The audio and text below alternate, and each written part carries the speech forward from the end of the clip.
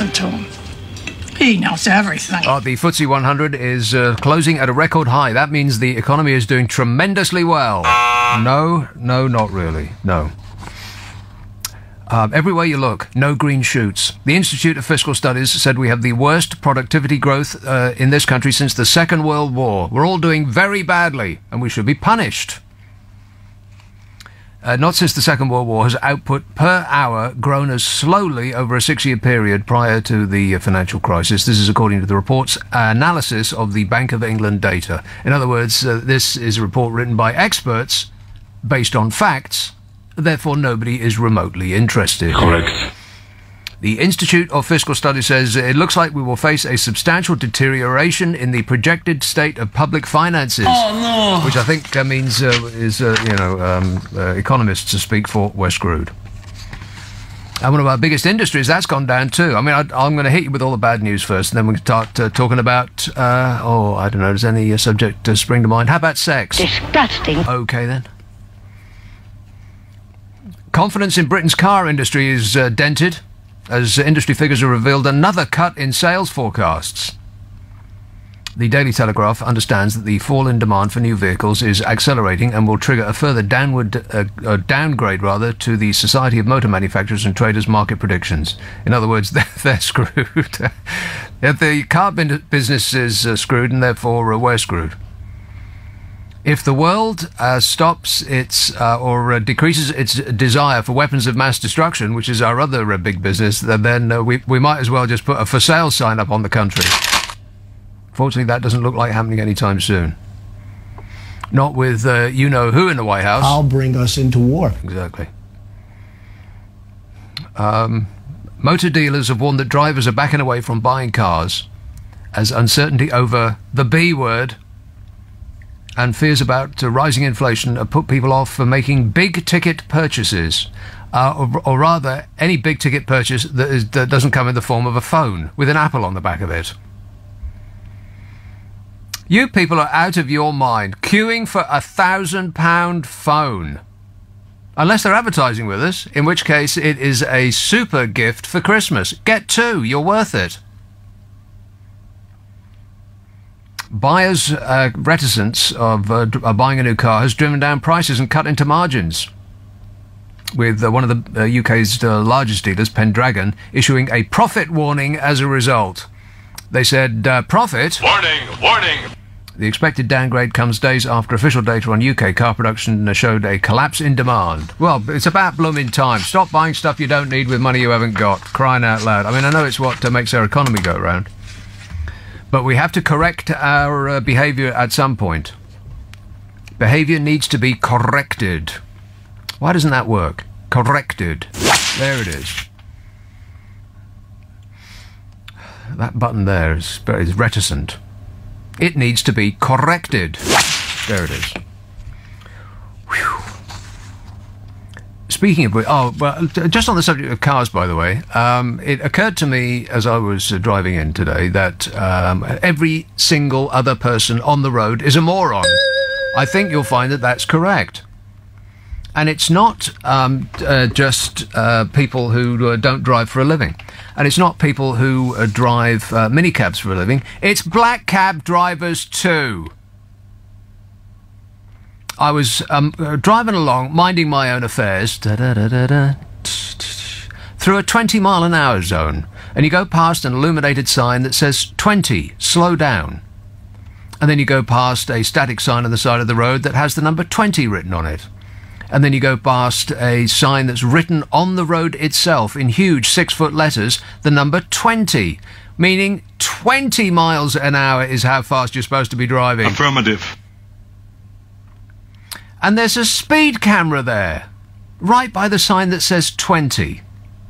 And who is tailgating me and flashing me to go through the speed camera faster than 20? A black cab driver. Except it wasn't a black cab, it was a grey cab. AE07, I can't remember what the rest of the number plate was. You, sir, should not be driving. You are, you're too aggressive and you don't know what you're doing. Anyway, I've got that off my chest. Whew.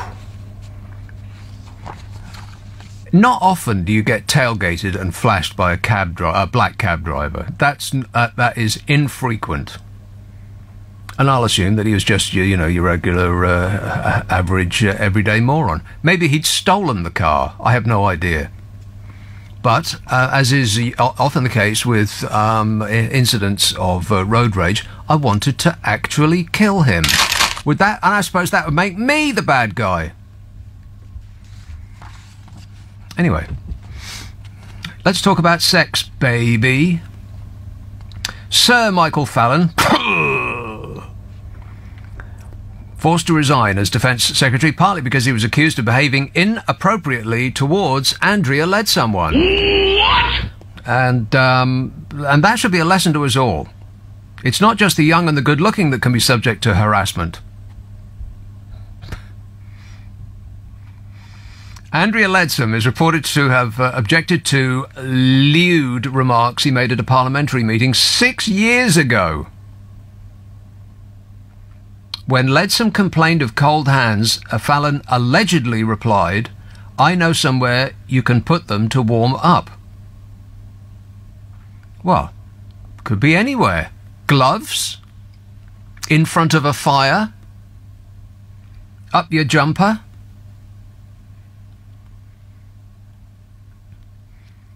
Allies of the former Defence Secretary said he fundamentally denied making such a comment. Is that it? Leadsom is also said to have complained of unwanted physical contact, including Fallon placing an arm around her. Round her what? Oh, around her. Is that it? You get fired from the highest offices of state for being accused of making an off-colour joke and putting your clothed arm round someone's clothed shoulder. If that's the new standard, then every other man on earth and a considerable percentage of women are about to be fired. Leadsom says the key yardstick must be how those on the receiving end were made to feel.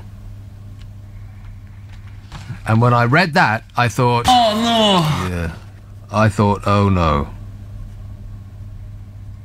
She said, "I have been clear that the issue is around, first, those who are made to feel uncomfortable."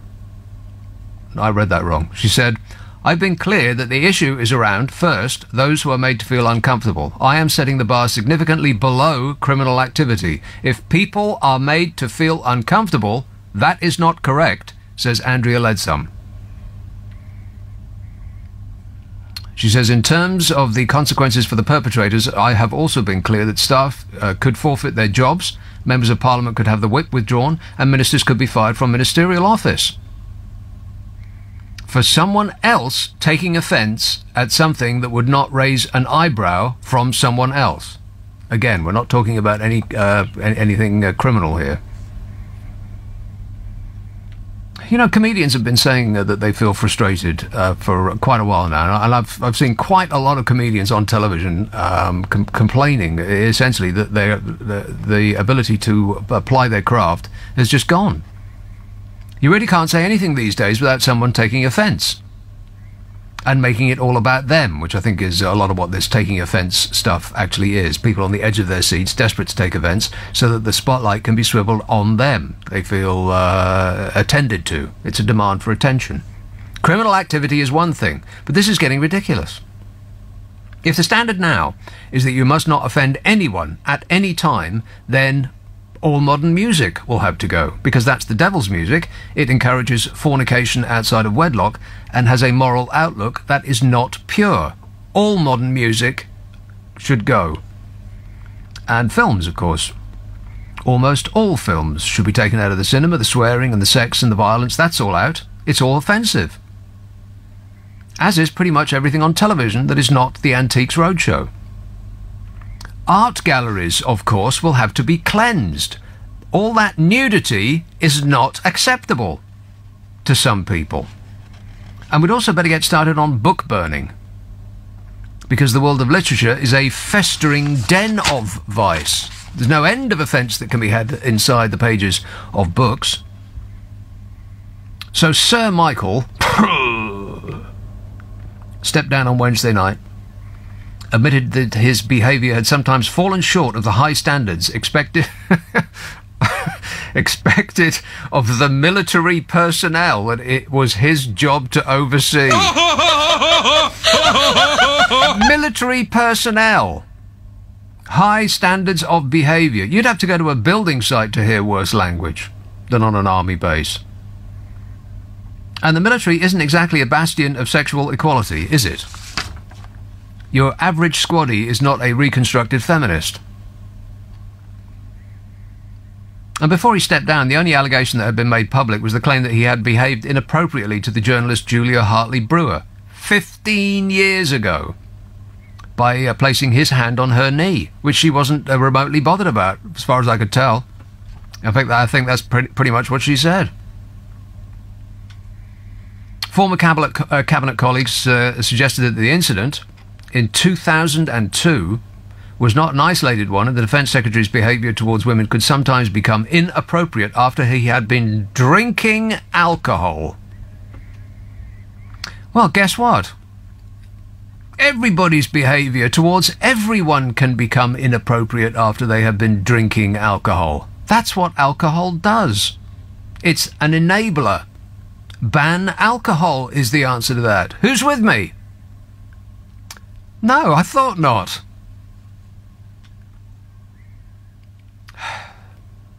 And what of the aggrieved Andrea Leadsom? You'll recall that she stood against Theresa May for the party leadership, Andrea Leadsom, before her campaign went wonky, after she appeared to suggest that being a mother would make her a better Prime Minister than Theresa May.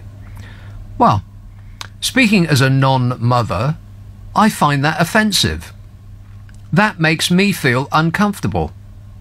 And, as Andrea Leadsom said, that is not correct. So I will look forward to reading her resignation first thing in the morning. You've made me feel uncomfortable, Andrea Leadsom. Your rules. You've got to go. And then we had the sight of grizzled newsmen going into a Victorian fainting fit over some off-colour joke, and the press writing about the revelations of sexual impropriety as though it's all a complete shock, and how outraged they are. Well, I think they doth protest too much. I mean, the idea that no one knew about Harvey Weinstein, or that such behaviour is unheard of in the pure and pristine, safe-as-milk corridors of the nation's press is laughable. Have you ever heard news people talk? They're about as filthy as you can get. And they aren't exactly bastions of equality either. The news media is run by old men who think in old men terms. I'd like to see what newspapers have swept under the carpet as far as sexual abuse and promotion for favours go.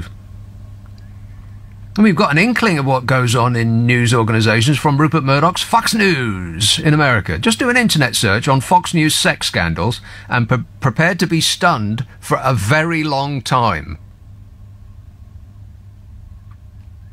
And what about the other industries, all those macho businesses like lawyers' offices and accounting firms and banks? Banks! We haven't even got to banks yet. Probably the least female-friendly environment outside of a rugby club. People seem to think that we are at the start of a revolution in how these sexes are treated. That from now on, now that it's all out in the open, all that abuse will stop. And if you believe that, I have a second-hand, slightly used firework I'd like to sell you. And of course, that none of this mentions the one business that has so far been given a pass, despite the fact that it seems to be preeminent in the field of sex abuse. The religion business. They're still running schools, you know. OK, let's have a call in Lewisham. Hello, Hannah.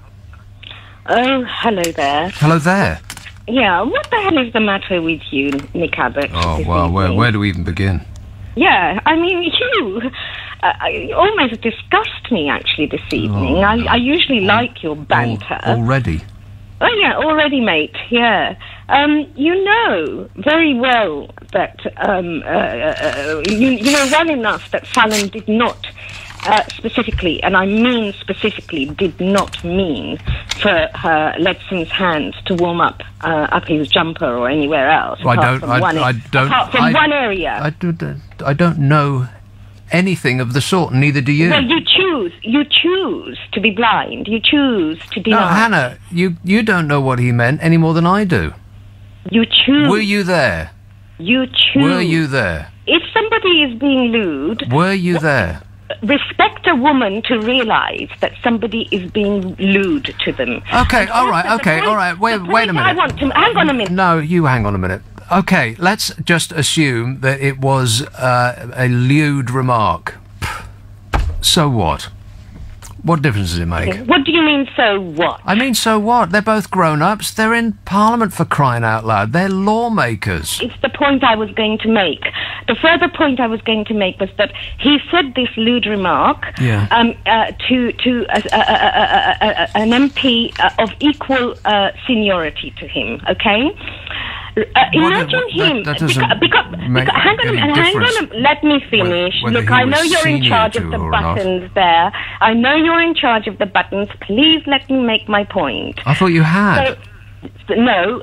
So he's saying this. He's making this lewd remark to equally senior. Yes, now you're just repeating yourself. Okay. Imagine him doing that to a 19-year-old, a 20-year-old, a 22. And you could say, imagine him shooting someone in the street. These are things you're just making up now, Hannah. I am not making up. He would not have resigned if he was not a habitually lewd man to every woman, any woman in his sphere of circumstance. Well, again, you're just making it up because you don't know. Well, that's why he resigned. I'm making it up, and he's resigned. No, he's. You are in denial. If I'm in denial, then you're just making up things, Hannah. You don't know what the situation with him is. You've got no idea about his history or his behaviour around anybody. You seem to be one of the people that I was talking about before that were on the edge of your seat, ready to just scream and shout and make it about you. And I think this obsession with the shooting people down now for any perceived impropriety is not doing anybody any favours, because it actually obfuscates what is the more important issue. I mean, Harvey Weinstein hasn't even been arrested yet.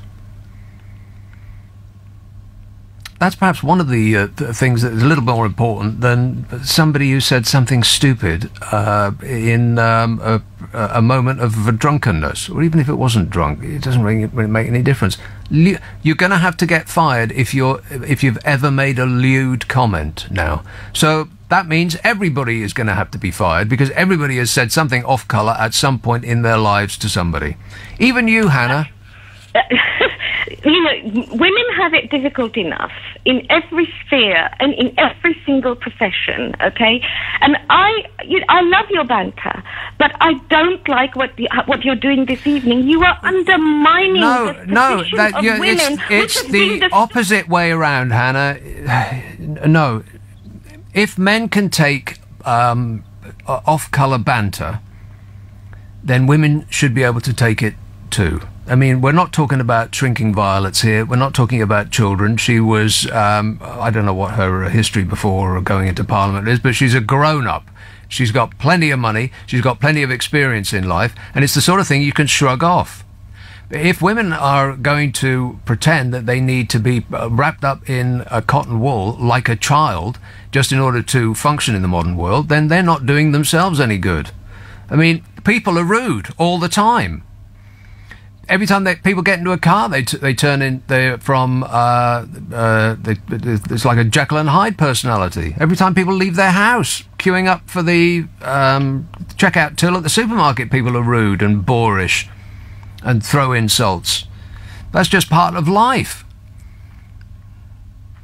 To get ahead, you have to deal with it.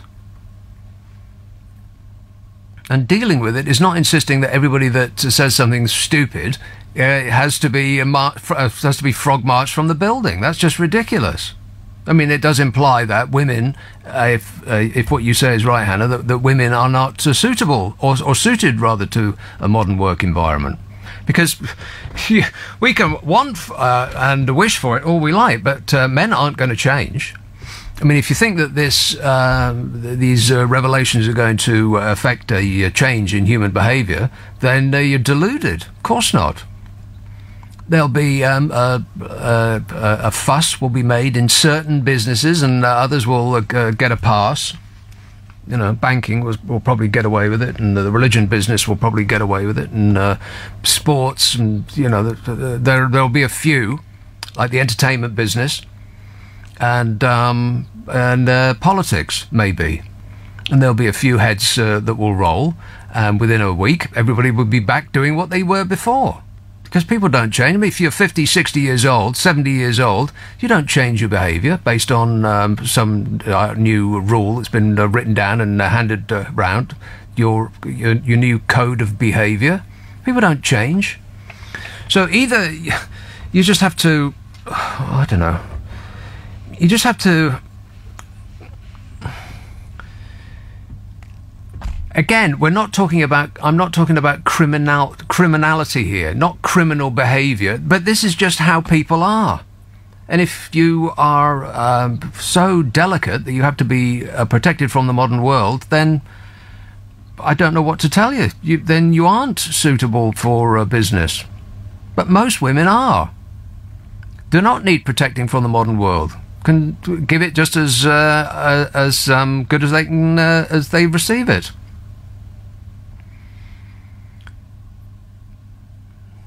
Is that explanation enough? What's she going to do? Kick him in the right area rather than put her out? Okay, so no, going straight from insults to violence or a lewd comment to violence isn't helping either. You see, it kind of is just depressing, really. Everybody just goes straight to the extreme these days. There's nothing in the middle. Oh, I have been offended, therefore you must be fired. There is no in between at all. Everything is either black or white. There is no grey, and it's kind of wearying. I mean, aren't we? I feel that this is a period in time that we're going through, and we'll come out the other side, and we'll look back and think, "Oh, blimey, that was strange. What the hell was all that about?" This period of extremes. I mean, I hope so, because it's getting a bit wearing. Not all men are rapists, and not all lewd comments should result in that person being fired. Come on. There are idiots everywhere. I mean, every time I get in my car, I see some moron doing something fantastically stupid, but it doesn't mean to say that I never want to leave my house again. If you want to take part in the modern world, you've got to deal with idiots. They're everywhere. You can't just shut yourself away and demand that they all disappear, because they won't. They'll still be there. You'll be waiting for the rest of your life, Hannah. Anyway, thanks a lot. Appreciate the call. What's he got to be depressed about? This, the extremes that there seems to be. I don't know. We seem to be gripped by the notion that everything is either black or white. It's either yes or no, and there is nothing in between. You know, we heard on the news about some man who'd been accused of serious sexual allegations. A serial abuser, he has been alleged to be. But we seem to be making the same kind of noise about that as somebody who makes an off-colour joke in the office. There's just no sense of perspective anymore. Everybody goes from naught to crazy in 6 seconds or less. I mean, how about the leader of the free world, for instance? I cherish women. Yeah, with both hands. Apparently he gets a pass. Woodford, hello, Tony. Hi, Nick. Yeah, I've been trying to get my head around this, Nick, since I heard about Sir Michael Fallon. I mean, you know, what has he done that's so terrible warrants him resigning or being pushed to resign? You know, I mean, Julia Hartley-Brewer said that he put his hand on her knees two or three times, and she said, "You do it one more time and I'll slap you around the face." Right. So she shook it off. But for Andrea Leadsom to come out 6 years after the event to say how lewd he was, I mean, it seems as if there's like a feeding frenzy in the politics at the moment. Yeah. It just seems bizarre that a man, you know, he may be perhaps a little bit lecherous, or I don't know, but is he in the same league as Harvey Weinstein? Or well, Harvey Weinstein is innocent until proven guilty, but but no. The allegations aren't in the same league as Harvey Weinstein. No. I mean, but in this febrile atmosphere, it seems like I think the term feeding frenzy is quite right. It's like when you put blood in the water and sharks just go into a crazy mad rush for food. And that seems to be what's happening now. And that the press are writing this up as though, gosh, we're all so surprised. We've never heard anything like it. We're so stunned. I've been saying on this show what it's like in the Palace of Westminster for years, based on one evening there. And over and over and over again, I've been saying it, how it was virtually a bacchanalian orgy in there. Drunken people staggering about, older men being propped up by their youthful, good-looking assistants. I couldn't believe how in-your-face and obvious it all was. And I've been saying it again and again, based on just a few hours in there. So these journalists who've spent decades covering the palace, they know what goes on, and the notion that they're surprised and shocked by this is just comical. Well, do you think that there's more to come about Mr. Fallon? Well, there's more to come about a vast list of names. There's going to be name after name after name, because that's just what people are like. People say stupid things when they're drunk, and if they've got subsidised beer and wine in the Palace of Westminster, they're going to be taking a lot of it. It's the best club probably in the world, and so every name that you've ever heard of will be guilty in some shape or form. But it does, this fury about what seems to be just ordinary, average, boorish behaviour does rather obfuscate and take the eye off the more serious issues, which are actual sexual assaults, which we should be concentrating on, not some stupid thing that some drunken bloke said 20 years ago. I mean, listening to that Hannah, your last guest that was speaking, I mean, she'd done nothing to promote equality for women. I mean, you know, not all women are pathetic and really crack up over some guy saying some lewd remark. You know, women are quite capable of looking after themselves, aren't they? They should be if they are in business, because business is not a nice place. Business people aren't nice. You do not get ahead in this world by being nice. So you either are capable as a person in business or in politics or whatever it might be, or you aren't. I think you've got to pick one. Nick, all I can say is keep pushing that button with the whip cracking, because you know, that's lewd, and I'll be reporting you tomorrow. Well, it's only lewd in your mind, Tony. In anybody else's mind, it's just a mode of correction. I'm sure. In fact, it's the sort of thing that you would get if you had a lewd thought in school, or at least the school that I went to, anyway. All right, thanks a lot, mate. Cliff says, on the subject of offensive idiots, wasn't it funny that somebody closed down Donald Trump's Twitter account momentarily? Shame they couldn't locate the off switch to his mouth and solve the problem at source. Happy days. Yes, Donald Trump's Twitter account went down. I'll get into that in a while. Every time I open up Twitter, it's kind of depressing. I've mistakenly added Donald Trump, but also there's a feed, I think it's the Washington Post put together, a feed of what he retweets. God, that man is never off Twitter. My entire Twitter feed is full of either the things that he has written himself or other things that he has retweeted. How can anybody have that much time that isn't actually unemployed? It's staggering. Pretty much everything that Fox News puts out, he retweets. Anything that mentions his name that is in any way complimentary, he retweets.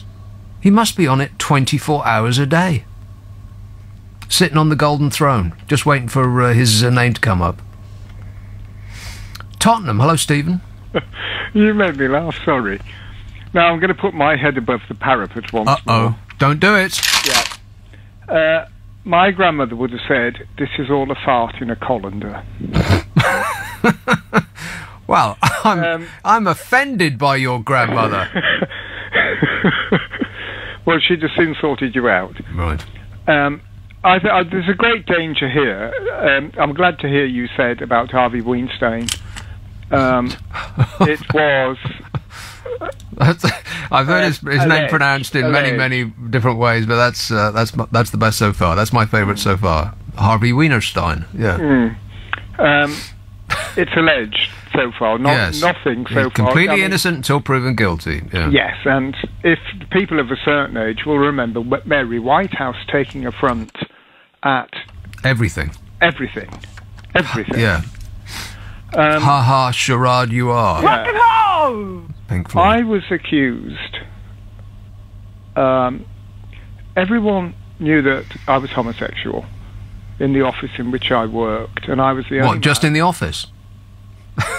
Well, perhaps a bit more broadly than that. Right, okay. Even when you left the office, I see. Yes, but a new girl came in, and I was her boss, and I obviously I was trying to show her how to do some data import, and I must have leant a bit too far over her, and she thought I was looking down her cleavage and reported me to personnel. Well, everybody laughed it out of the office, and it was kept quiet, and it's a long time ago.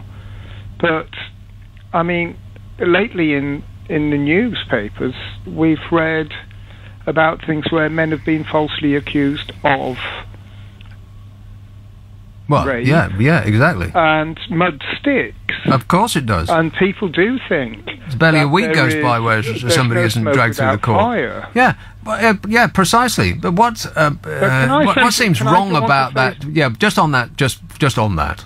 Before you go on, what seems off about that to me is that the accuser, who turns out to be falsely accusing these men, her name is kept from us. We have got no idea who she is.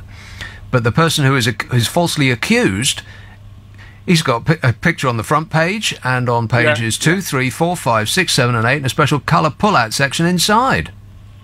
In mitigation for the young girl that did accuse me, she was young and she was very naive, and it was her first job. And because I was working in a predominantly female office, people were just used to being, I wouldn't say even fresh, it wasn't as far as that, and it wasn't friendly. I was very managerial with them. They were more fresh with me than I was with they. But in my very first job, I was very junior, and I'd gone home one evening. I was about 17 at the time, and my boyfriend at the time said, "What are all those marks on your backside?" It was bruises where the women kept... It was bruises where the ladies kept... that I worked with. Right. So it's not just men. Exactly. We'll have to. They were pinching, and I was bruised to bits. Okay. All right. Well, I hope you have fully. I hope you have fully recovered, Stephen. I recommend a cushion, if not. Thanks a lot, mate. I mean, men are a large part of the problem, no doubt about it. But it's not just men. And neither is it just politics or just the entertainment business. I've done every kind of job that you can possibly imagine. I've worked on building sites, and I've yanked tiles off roofs, and I've delivered cars and everything. Worked in pubs, and in none of those environments. I've worked in the psychology departments of major corporations and in government departments, and in every single one of those places you'll hear off-colour jokes that these days, according to Andrea Leadsom, would get you fired. You hear people making passes at people that these days, according to Andrea Leadsom, should get you fired. This is just what people are like. You can withdraw from the world until people have mended their wicked ways, but you'll be withdrawn for a long time. Well, again, I'm not talking about criminality. There just seems to be a crazy feeding frenzy about everything at the moment. I mean, that's just this week. I suppose next week it'll be something else, or the week after. Partly it's the press just running around like sheep, just following each other. Oh, the story is this now. Oh, okay, well, we're going to just flog this story to death, and then it'll be something else. And we'll all run after, I don't know, devil dogs or, whatever next week's flavour will be. It is just hysterical. And it does, enable a cover-up of actual serious crime. This constant coverage about people saying a joke that used to be acceptable on television at 7 o'clock in the afternoon in the 1970s. 7 o'clock in the evening. I mean, the Wheel Tappers and Shunters Social Club. Anybody remember that? Disgusting. Exactly. Graham says, is something being put in the water these days? Perhaps Parliament should appoint a Witchfinder General to sort Westminster out before we run out of MPs. Well, we need many Witchfinder Generals, if that's the case. Because we will run out of MPs. But if the microscope is turned on to other businesses, we will also run out of teachers and builders and lawyers and accountants and stock controllers and policemen, don't forget, because they're at it. And the military personnel and religious leaders. Everywhere where humans congregate. That's where you'll find it. Wanstead. Hello, Sophie. Hi, Nick. How are you? I'm great, mate. Before I go on to my main point, Yeah. the man who silenced Trump, he deserves the Nobel Peace Prize. Honestly. Peace How Prize. did he do it? Yeah, 11 minutes of peace. Yeah. And also, I don't know if you read, Melania Trump made a speech, gave a speech in a school, and she said that we need to have more empathy and compassion.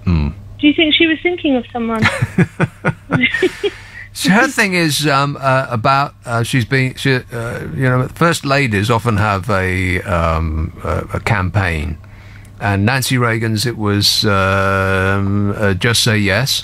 Want to score some pot? Or no, I can't remember, one of the two. Either way, it didn't work. I think Mrs. Obama, what was her name? Mrs. Obakarama. Obakarama, you remember? Back in the good old days. Her thing was eating healthy or education or something like that. Education. Yeah, something like that. And Melania's is bullying. Yeah, she's anti-bullying. Yeah, because where would she get a close-up view of somebody who is a bully? Like to punch him in the face. Yeah, I can't imagine. I think she's developed Stockholm Syndrome. You know when you have sympathy for your captor? Yeah. There's no way out, Melania, sorry. But my main point... I'm not sure that she isn't actually a robot, because she doesn't seem to express any emotion of any kind whatsoever. She's, I think she's a robot, a fembot. Well, I wouldn't be surprised if Silicon Valley came up with a doll that mimicked her exactly, so I wouldn't be surprised if she was a robot. And she's left him already, and she's sunning herself in Hawaii. And that's a bot, a robot. Well, there was a conspiracy theory going around that she uses a body double. That she can't stand being anywhere near him to such an extent that there's a stand-in who hides behind those gigantic sunglasses that she welds to her face and uses a fake nose. I would, in the land of Trump, I would not be surprised by anything. Or anything at all. Anything's possible. Exactly. Anything.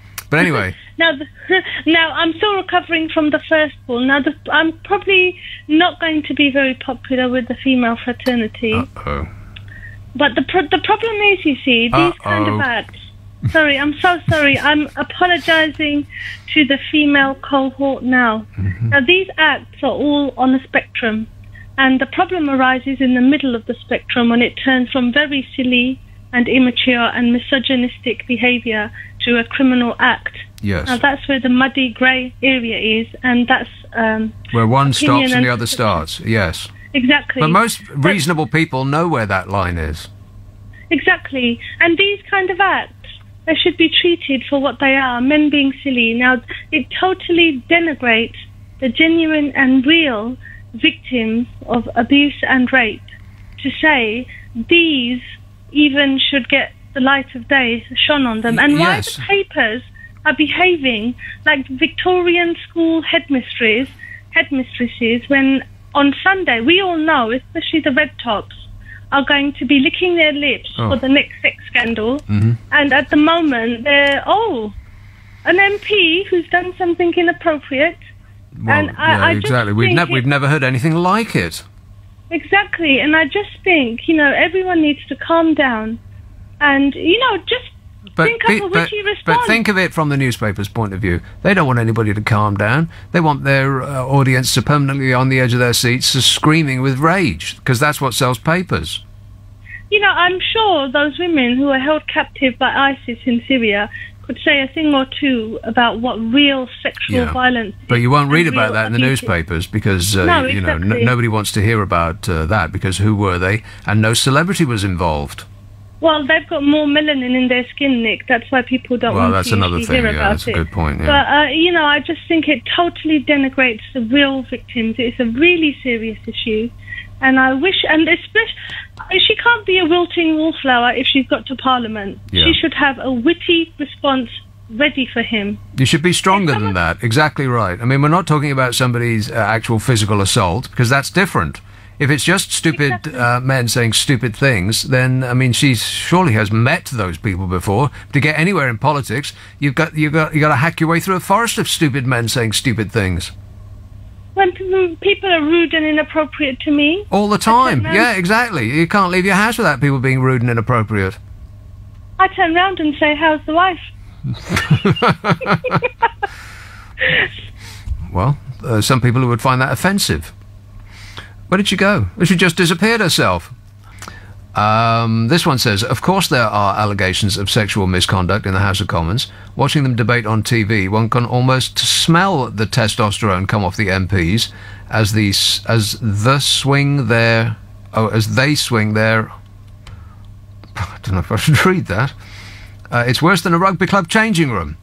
It should come as no surprise that these are the same people that are engaged in misogyny. Yeah, I mean, we're expecting great standards of behaviour from that room of braying asses. Come on. It's a bit infantile, I got the impression, inside the Palace of Westminster. I mean, men like to regress to an infantile state at the earliest opportunity. And I think that being inside those walls does allow you to act like you're back at school, because it kind of felt like being back at school. A little bit like Hogwarts in there. In fact, that's exactly what it's like. Hogwarts with beer. Subsidised booze and childish behaviour. It's a toxic combination. I mean, quite right that somebody has to say, hang on a minute, this has maybe gone a little bit too far. Let's take a look at ourselves in the mirror and correct our behaviour. What you don't, it doesn't benefit anybody really to get rid of a lot of supposedly. I mean, they have got a long way.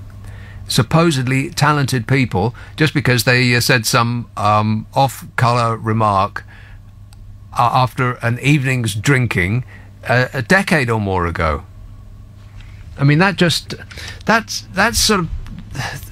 smacks of people wanting the attention swiveled on them.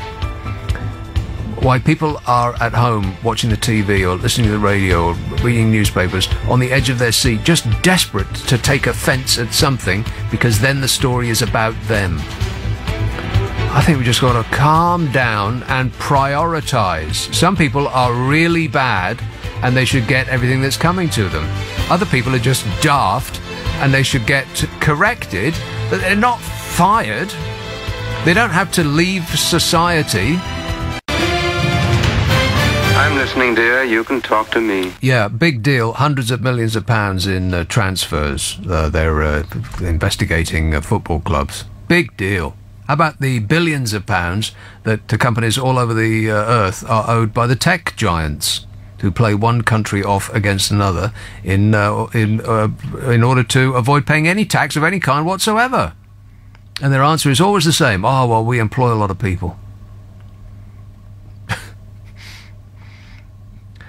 Chris says this country has gone completely insane. We can't retrospectively put today's PC values on those of the past. Aren't people allowed to make mistakes anymore? No. At least this week. Like I said, next week we'll be talking about something else. Unless there's more celebrities to talk about. Celebrities are the gift to keep on giving. But in the absence of any new celebrity names, then the newspapers will have moved on. They'll be talking about something else. Ryslip. Hello, Vanessa. Hello, Nick. I just can't believe these women. I worked for an airline for over 25 years, and every single day somebody made some sort of remark or maybe put a hand on somebody's knee. We didn't react like these women are reacting. We just would tell them off or, tick them off, and that was it, and that it was forgotten. I mean, obviously I'm not, if something's serious and it's a rape allegation, then that's a different matter, but the banter that you get when you work with a lot of men, and in those days on long haul, it was a majority of men on the flight. They were either, half of them were gay, half of them were straight, and all of them made remarks to the girls, and we just laughed it off. And I think they're oversensitive these days. I'm in my 60s now, but I really still would not be offended by somebody making a remark.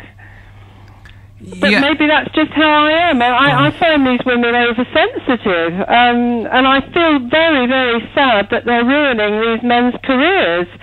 Obviously, if they've done something terrible, then they deserve to be investigated. But for these minor remarks and things that I would consider minor, I'm shocked that they would ruin a man's career, particularly as they're near to retirement age.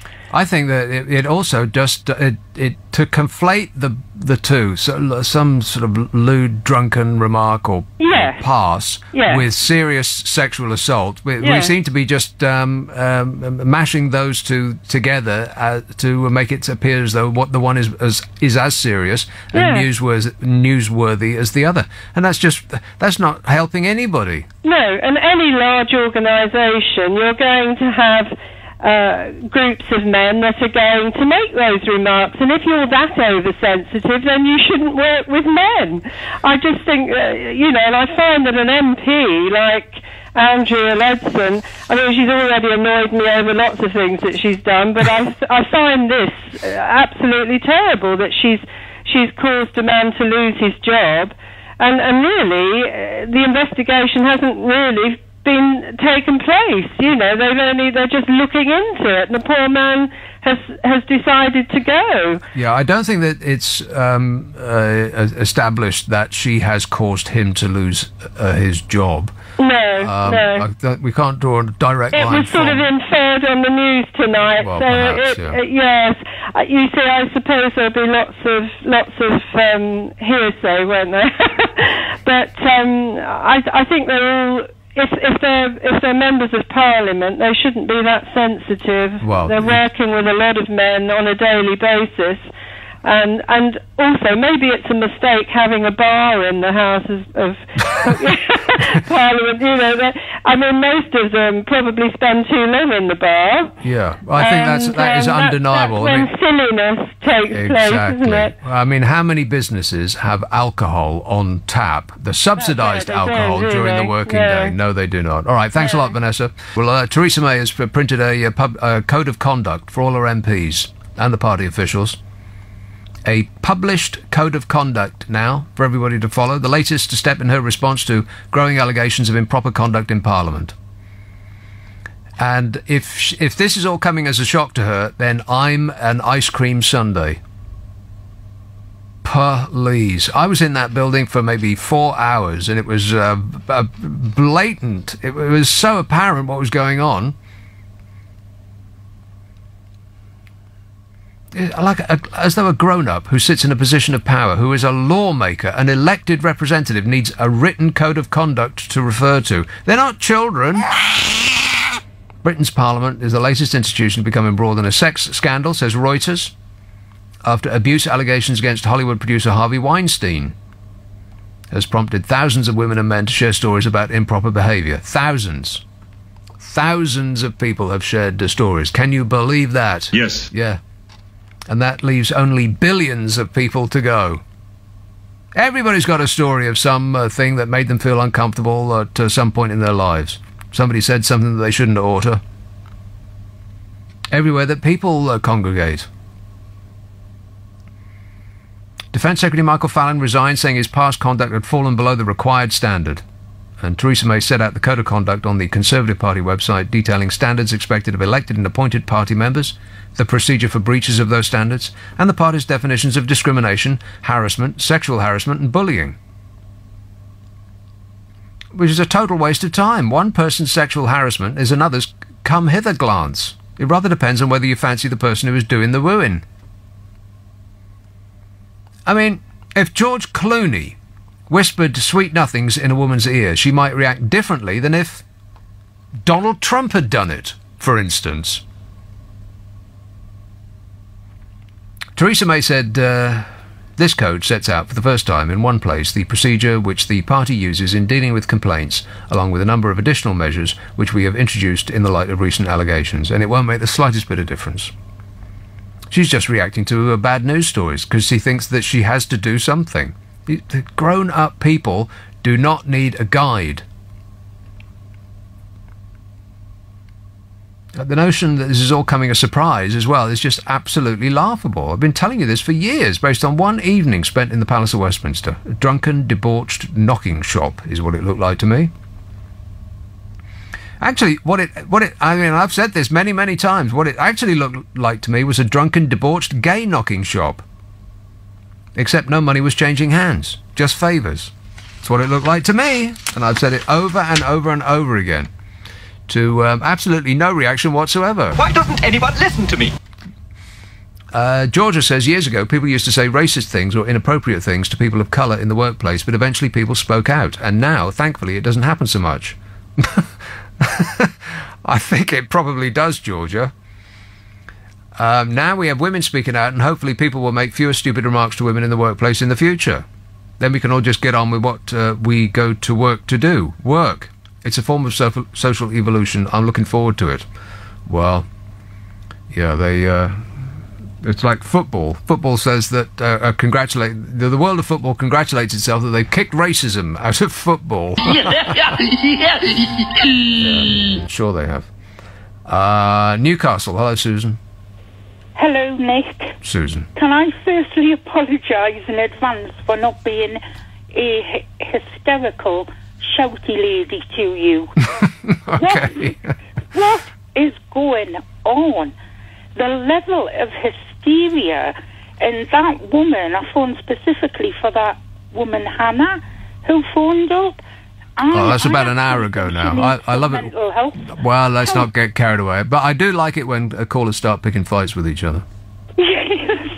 I just think, men need to be reassured that not all women are actually, the women who I've heard over the last 2 or 3 weeks, they're not actually representing anybody or any, and I just can't see what this hysteria is about.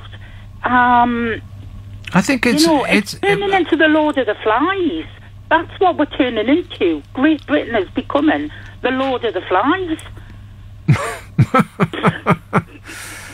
Who's the little piggy? Stop at snacking these people. Let's just hurl them out onto the streets, onto stocks. Yeah. You've touched my leg. I'll put you. Not that I'm. By no means am I taken away from the serious allegations. No, but that is one of my major points. Yes. Is that if you just make a hollering, cacophonous racket about every single little misstep or misspoken comment, then it does take the eye off the more serious issues, which are actual, sexual attacks. Well, they're actually doing a disservice to the women who have really been, who have had a lot of harm. Yeah. And that might well be, it might not be at first glance something, but if if a man is making advances towards a woman and they're quite, serious, then all of these things that are coming out, this is just noise.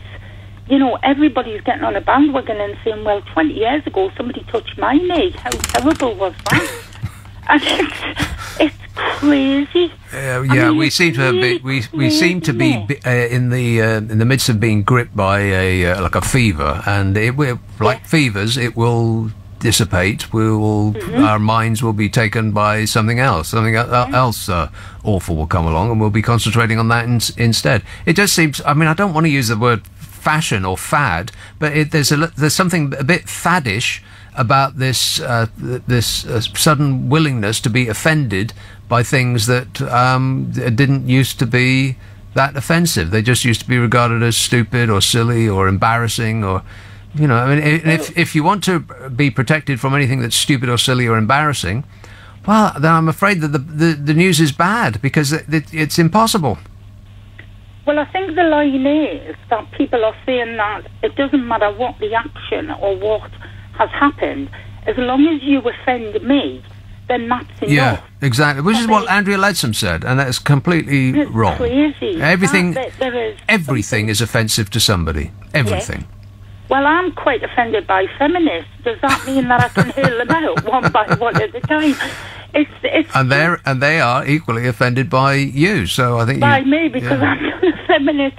I just think that there has to be. I think it's exactly as you say. I think this will die down at some point, and then maybe, just maybe, we can move on to the proper discussion, which is about getting Donald Trump out of the White House. I don't want to talk about him. He offends me. Yeah, well, exactly. I mean, talk about offensive. The number of people that have accused Donald Trump of sexual impropriety are about the same number as the people who have accused Harvey Weinstein. Yes. But nobody is saying a blind word about that, because, I don't know, he's like one of those people that just seems to be able to do anything he wants and has gotten away with it his entire life. Well, he's Teflon. Yeah. So he can basically... That's what that colour is. Yes, that's exactly. It's Teflon orange. Have you not heard of that? No, I just think that once this all dies down, and there'll be more MPs come out, and more MPs who have got to resign, etc., etc., and then maybe the proper discussion, the grown-up discussion, as you've been talking about tonight, can we have a grown-up, please, and actually get people to seriously look at the situations that are harmful, that are abusive, and be able to tackle those. Yeah. Because at the moment, we're just not doing that. It's just all... All right. Yeah, our eyes has been taken away by the shiny object that the press are showing us. Look, there's a celebrity. There's people that you've heard of. Whereas the more serious issue is probably bullying in the workplace, which ruins people's lives on a daily basis, rather than some drunken fumble at a Christmas party 10 years ago. Exactly. All right. Susan, I've got to go. Yeah, did you hear about the amount of people that have accused President Donald Trump of doing things that he shouldn't oughta? It's huge. Or as he would say, huge. I'll come to that in a minute. 0345 6, and then there was the Twitter thing that he got taken off Twitter. Oh, what sweet relief. For 11 minutes. Would you mind telling me what this is all about? Yes, it's about the number of people that have accused Donald Trump of sexual harassment. 16 so far. Every single one of them is telling an untruth, said the White House. Liar! That's what they've said. 16 women have accused the President of the United States of America, the leader of the free world, and Press Secretary Sarah Huckabee Sanders said they were all lying. The President said, I will be so great to women. I cherish women. Great to women, not for women, to women. He said, it's totally fake news, it's fake, it's made up stuff, it's disgraceful what happens. And he's got that last part right. We know he's a serial sexual abuser because he told us so.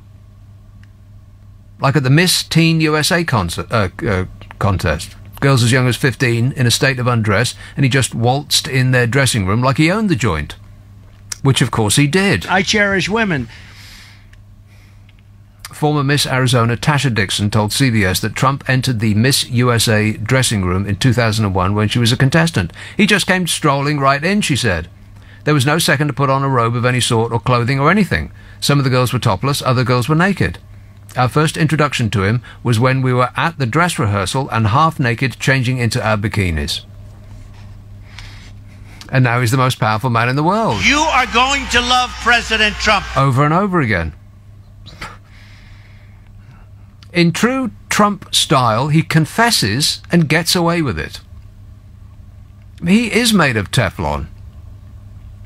He went on the Howard Stern radio show in 2005 and bragged about doing exactly what these women describe. He said, I'll go backstage before a show and everyone's getting dressed and ready and everything else. He said his position as the pageant's owner entitled him to that kind of access, seemingly aware that what he was doing was making women uncomfortable.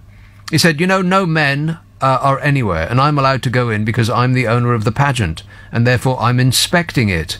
Is everyone okay? They're standing there with no clothes, and you see these incredible-looking women, and I sort of get away with things like that. That's a quote. In 1997, former contestants say Trump unexpectedly entered the Miss Teen USA dressing room. And the reigning Miss Universe at the time, Brooke Antoinette Melanie Lee, recalls Trump asking her about... This is creepy. Donald Trump asked the reigning Miss Universe in the Miss USA, Teen USA dressing room about Donald Trump's own daughter. He said, "Don't you think my daughter's hot? She's hot, right?" I feel like I need a shower just saying that. That is creepy. Don't you think my daughter's hot? Who would say that? In 2005, asked whether he slept with Miss World contestants, he said it might be his obligation as owner of the contest to sleep with the contestants. And then there was that Access Hollywood tape, that infamous audio that surfaced ahead of the presidential election last year, where Donald Trump can be heard speaking with Entertainment Tonight program host Billy Bush, speaking disparagingly about women's body parts, saying when you're a celebrity, they'll let you do anything. And at least 11 women came forward after that audio emerged, alleging that the president touched or kissed them without consent. And now there's the Harvey Weinstein thing, and then there's political TV pundits in America, and there's the head of Fox News who settled out of court for what was it, 20 million? And the former presenter on Fox News who settled out of court for 32 million. $32 million. How bad would you have to be to settle out of court for $32 million for one person? And the stink is beginning to settle on men like the President of the United States of America, who the Christian right in the US seem to be backing 100%, because, that's what Jesus would do. I can be more presidential than anybody. What a weird world we're living in. I've kind of given up trying to understand it. Nick says, I don't think Twitter should be investigating who suspended Trump's account. They should be investigating who turned it back on. Yeah, it was a Twitter employee, apparently, deactivated Donald Trump's personal account on their last day of work. I'd like to punch him in the face. Yeah. That means the president's account was down for 11 minutes. Oh, the stuff we must have missed. 11 whole minutes of peace and calm, and then the one-man garden hose of self-love and outward-facing rage got turned back on. It only took 11 minutes of quiet. But then the stupid was back. Trust me, I'm like a smart person. During this brief period of downtime, anyone going to the @RealDonaldTrump Twitter page would see the message, "Sorry, that page does not exist. We apologize." I am very sorry that I screwed up. And you might have thought, if you saw that, well, maybe it was just a bad dream. I mean, no one in their right mind would think that a bright orange, narcissistic old con man off the telly could actually fool enough people to become leader of the free world. How ridiculous would that be? Just a dream. And then it all came rushing back. Twitter said the account was down for 11 minutes and has since been restored. We are continuing to investigate and taking steps to prevent this from happening again. What, the being restored part? Definitely investigate how to prevent his account from ever being restored again. I mean, he must have broken every rule in Twitter's terms and conditions. Not that anybody has ever read Twitter's terms and conditions, or any other terms and conditions for that matter. I mean, the man's a giant troll. Everything he tweets is offensive and rude and childish, and mind you, if they kicked off every Twitter user that was guilty of that, they'd have no business left. So forget that I said that. And then the company posted that the outage was due to an employee's action on their final day in the job. And Trump, of course, managed to make it into another thing that underlines the glory that is Donald Trump. He tweeted that the incident meant that his tweeting was having an impact. Yeah, an impact, like flying a plane into a mountain would cause an impact. And there were rumours that Trump had been hacked, because, you know, despite all that fury that he sprayed about Hillary Clinton and her unsecured email account, he's still doing it today. Trump actually uses an old unsecured Android phone to tweet with, instead of trading it for a secure encrypted device approved by the Secret Service. He is more guilty of everything that he has accused the Democrats and Hillary Clinton of being guilty of. He's like a rock star that uses his old beat-up guitar because it sounds better, because that's what he wrote his hits on.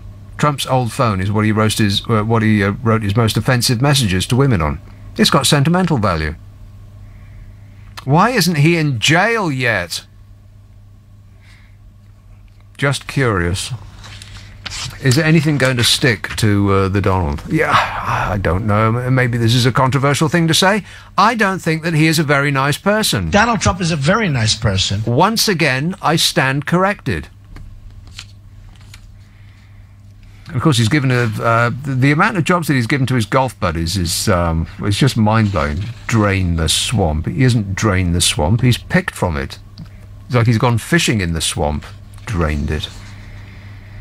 I was disappointed on a completely different issue with the vote at 16 thing. I thought that was this kind of silly. This is much of it is silly. These stories about, oh, somebody said something off colour to me in the 1970s, and I now feel I have PTSD. For the last 30 years, because someone made a pass at me. I want them to be fired. All that kind of feeding frenzy nonsense has sort of obscured this farcical Commons fight about the vote at 16.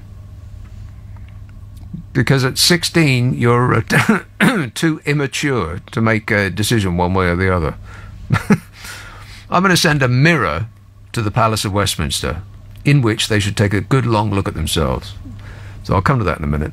Everything is going extremely well. You bet your life it is. Well, it seemed like a naked attempt to cling on to power to me, a desperate attempt just to eke out another few years of power from the Conservative Party, because they know that nobody under the age of, shall we say 50, is going to vote for them. MPs from Labour's benches shouted, shame.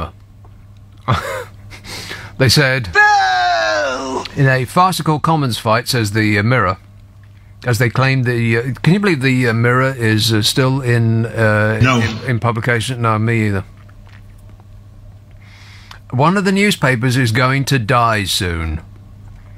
I can't believe that it hasn't happened already. The only one that has exited stage left is the Independent. And they have the shadow of the eye still on the racks. On a yearly basis, the newspapers lose on average, about 10% of their audience. Down, deeper and down like status quo. I can't believe that there's still so many of them. I mean, we do have a vibrant newspaper business in this country. It's amazing.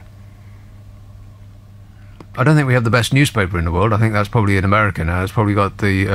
I would hazard a guess that it's the Washington Times. Post, rather. The Washington Post. That's probably the best newspaper in the world at the moment. But, you know, they're right on the doorstep of all that craziness in Pennsylvania Avenue. You are going to love President Trump. Yeah. The newspaper business love him, that's for sure. But anyway, over here, there was a Commons fight about whether we should give the vote to 16-year-olds. And the Conservative Party were determined not to let that happen. Labour MPs shouted shame in a Commons fight as they claimed that Tory tactics had killed off their bid to lower the voting age from 18. And it would be in Labour's favour for that to happen, because you would imagine that people under the age of 18, actually under the age of 50, would be more likely to vote Labour. I mean, I've said this a couple of times over the past few weeks, but it used to be that about the age of 45, 50 years old, something like that, people would change from being left-wing to right-wing because they would have acquired a certain amount of money, property, and all the rest of it, and they would want to protect that. They don't want to share it out. The desire to share is in inverse proportion to the amount that you've got. I don't know whether that's true or not, but it's I think that's probably about right. When you haven't got anything, then yes, you can be a socialist and a communist. Sure, everybody should have an equal share. Share it fairly, but don't take a slice of my pie. There you are, Pink Floyd again. Votes for 16-year-olds have been blocked without a vote in the House of Commons fight. Labour MPs shouted shame as they claimed Tory tactics killed off their bid to lower the voting age from 18. The debate was so angry that the Deputy Speaker had to cut in and shout, this is not a football match. Labour allies and Tory ex-Chancellor George Osborne joined in a campaign to lower the voting age to let young people into democracy. Wow, a positive spin on a George Osborne story. You remember George Osborne, don't you? No! Yes, that's him. He was actually for lowering the voting age. Huh. Tories, who would likely see their vote share shrink, fought it, claiming that 16-year-olds don't have the political knowledge or maturity required. Oh dear. Oh dear. That's my apple backing up on me. Hang on. Oh. Where was I? Labour accused them of using out-of-date parliamentary rules to ensure that the move would be blocked today. In other words, they filibustered it. They just talked and talked and talked and talked. Yacked on and on and on. The move would have been made law through a backbench bill by Labour MP Jim McMahon. It was the second on the list in a 5-hour debating slot today. But Commons rules, which the Tories have refused to change, say that any Friday law should be shelved if it doesn't get a vote by 2:30. Because, they all want to slope off for the weekend. Isn't that terrible? We're not prepared to work beyond 2:30.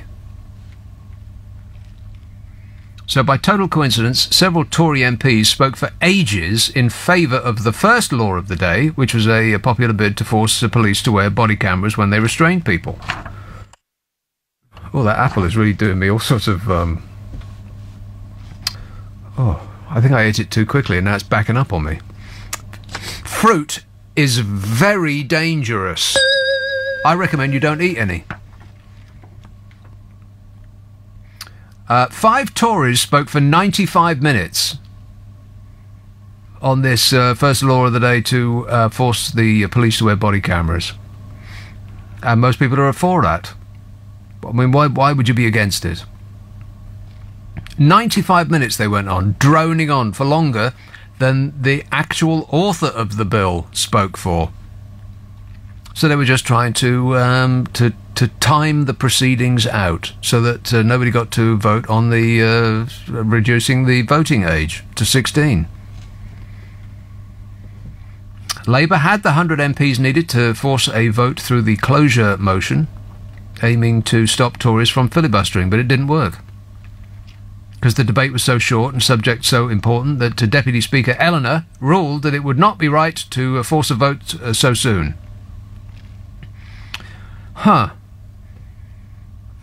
It does. Maybe I'm getting this wrong, in which case you must correct me, but it does seem to be naked opportunism on the part of the Conservative Party, just in order to shore up their slender majority. I mean, if we went to the polls and people between the ages of 16 and 18 were given a vote, then I think they'd be looking at just decades in the wilderness. They haven't exactly ingratiated themselves to the youth, the Conservatives. Labour MP Jim McMahon said 16 and 17-year-olds today may be denied the right to vote, but in 2 years' time they will remember who blocked them from having that democratic right only 2 years earlier. Well, you'd think so. In what's described as a bad-tempered debate, Tories were repeatedly accused of patronising young people by claiming they weren't mature enough. They really have no sense of self-awareness, politicians, do they? Not mature enough. Have they ever seen Prime Minister's questions? I mean, seeing it from within the House, when you're on the benches and everybody's waving their paper in the air and going, "Puh!" I mean, that might be all jolly good fun. After, a couple of pints, it seems like they're all drunk to me. But watching it on the television, actually seeing what it's like for outsiders, it's just flat out embarrassing. Tory Philip Davis accused Labour of wanting to give votes to 10-year-olds. Oh, for crying out loud. No, they wanted to give votes for 16-year-olds. I mean, that's not the same as wanting to give votes to 10-year-olds. I mean, why stop there? Why not say that lowering the age of voting would be the same as allowing your pets to vote? Or give the vote to a speak-your-weight machine? I mean, if you're going to get silly, let's go all in. Tory Bernard Jenkins said North Korea had a lower voting age, proving it doesn't necessarily work. This is ridiculous. And they're saying that 16-year-olds don't have the maturity. That's just comical. And Tory Robert Jenrick tried to prove his point by saying that 16-year-olds couldn't watch film classic The Terminator. So if they're not mature enough for that, then they shouldn't be mature enough to vote. They can't watch The Terminator. Negative. The Terminator's a 15, not an 18.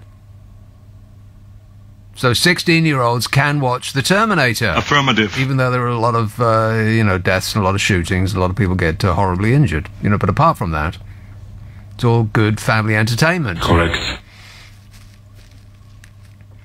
And the Liberal Democrat MP, Wera Hobhouse, said, I feel myself strangely transposed in a costume drama of about 100 years ago. Those people who resisted the women's vote came out with exactly these arguments of immaturity and disinterest that women wouldn't know what they were talking about. Nobody knows what they're talking about. I mean, we had the... shall I mention the B word? No. We had the Brexit vote and nobody knew what they were voting for. Everybody was armed with a satchel full of misinformation and voted according to their prejudices. Nobody had an actual idea of what the consequence of their vote would be. Nobody knows what they're talking about as far as voting is concerned. And 16-year-olds are at least as educated and bright and intelligent and mature as the 36-year-olds or 56-year-olds or 106-year-olds. There's a list. Here's a list of things that you're allowed to do when you're 16. Well, I'll come to that in a minute. And I can tell you the number of countries where you're allowed to vote at 16. All of them fully actualised and properly functioning countries. So I'll lay that on you in just one moment. Oh, here's a call in Crystal Palace. Hello, Kevin. Good evening, Nick. How are you? Good, thanks. Good. It's a real shame the Tories filibustered the motion to reduce the voting age to 16. Yeah. At 16, what you can go to war for your country, you can have sex. I think you should be allowed to vote too. I don't know how old you were in 1979. I know how old I was. 79? 19? Yeah. No, 19. No. Oh, the song was about you, was it? No, anyway, so yeah, no, so that's a, What's 1979 got to do with it? That's when Thatcher got in. Oh, yeah, Thatcher, yeah. Thatcher. Every time people say her, I don't know, maybe it's just because I was at university during the course of her reign, and every time anybody said her name, it was spitting it out with fury. But it always sounds like just that, regardless of who's saying it. Thatcher, it just sounds as though it's dripping with hate whenever anybody says it. She was a thick woman. Do you know? Well, I don't think thick is right. I'll give you one guess as to what age I was in 1979. I don't care, Kevin, if that's any help. Good. Okay, that's all right. What age were you? Guess. One guess. 19. No. 16. Hey, I better got that right. Happy birthday. Thank you. That's it, mate. Oh, okay. Excellent work. Thanks a lot, Kevin. Oh, he was on and gone. I preferred it when he was gone. This tweet says, Donald Trump corrects all the lefties. Donald Trump corrects all the lefties, but I do feel for him because all these terrible High Court traitor judges are constantly working against him. Does that make any sense? No. Oh, okay. Thank goodness for that. I thought it was me. And Lorna says, why should 16 and 17-year-olds have the vote? They're not interested in anything unless it suits them.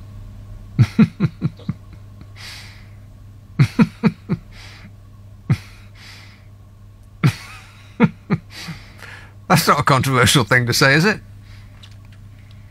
Why should 16 and 17-year-olds have the vote? They're not interested in anything unless it suits them, says Lorna.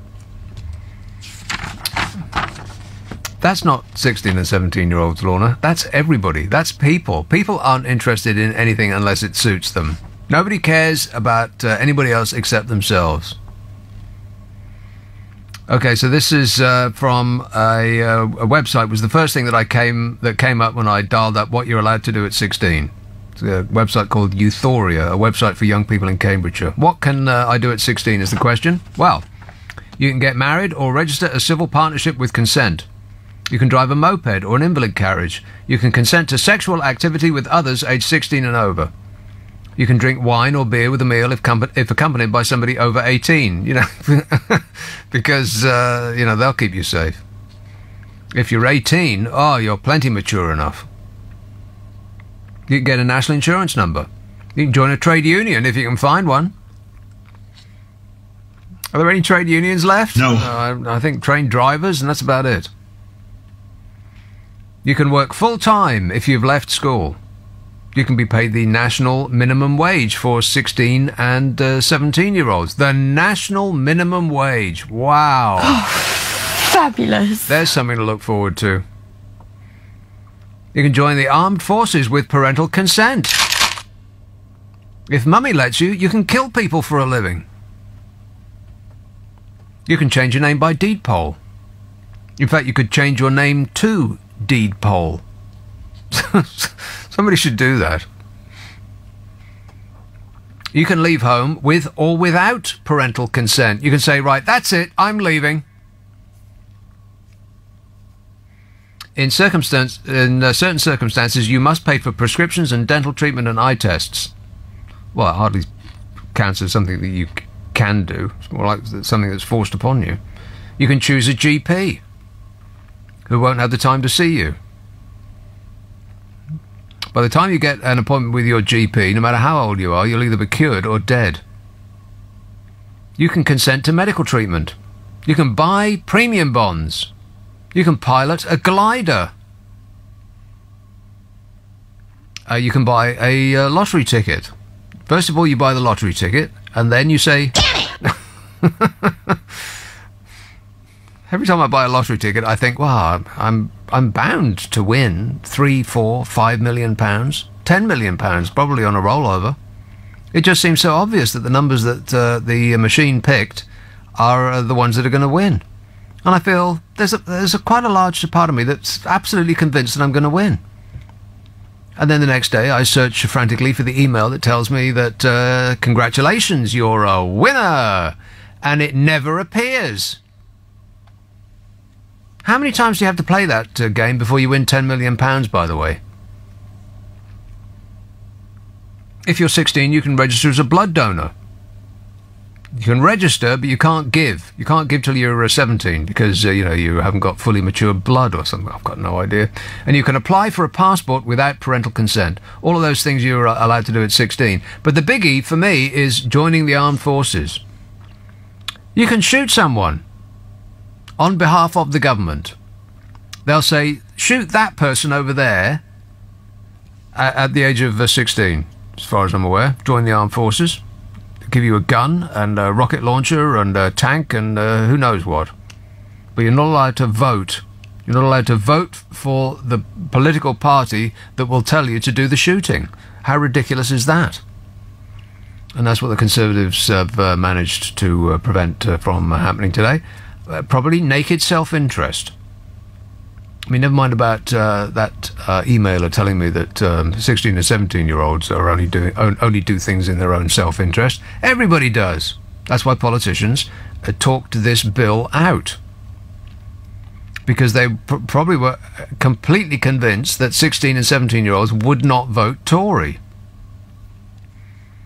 And they're totally justified in thinking that, because they probably wouldn't. But there's only 2 years to go. I mean, they're not going to be excluded from voting forever, and I would assume that they will have memories.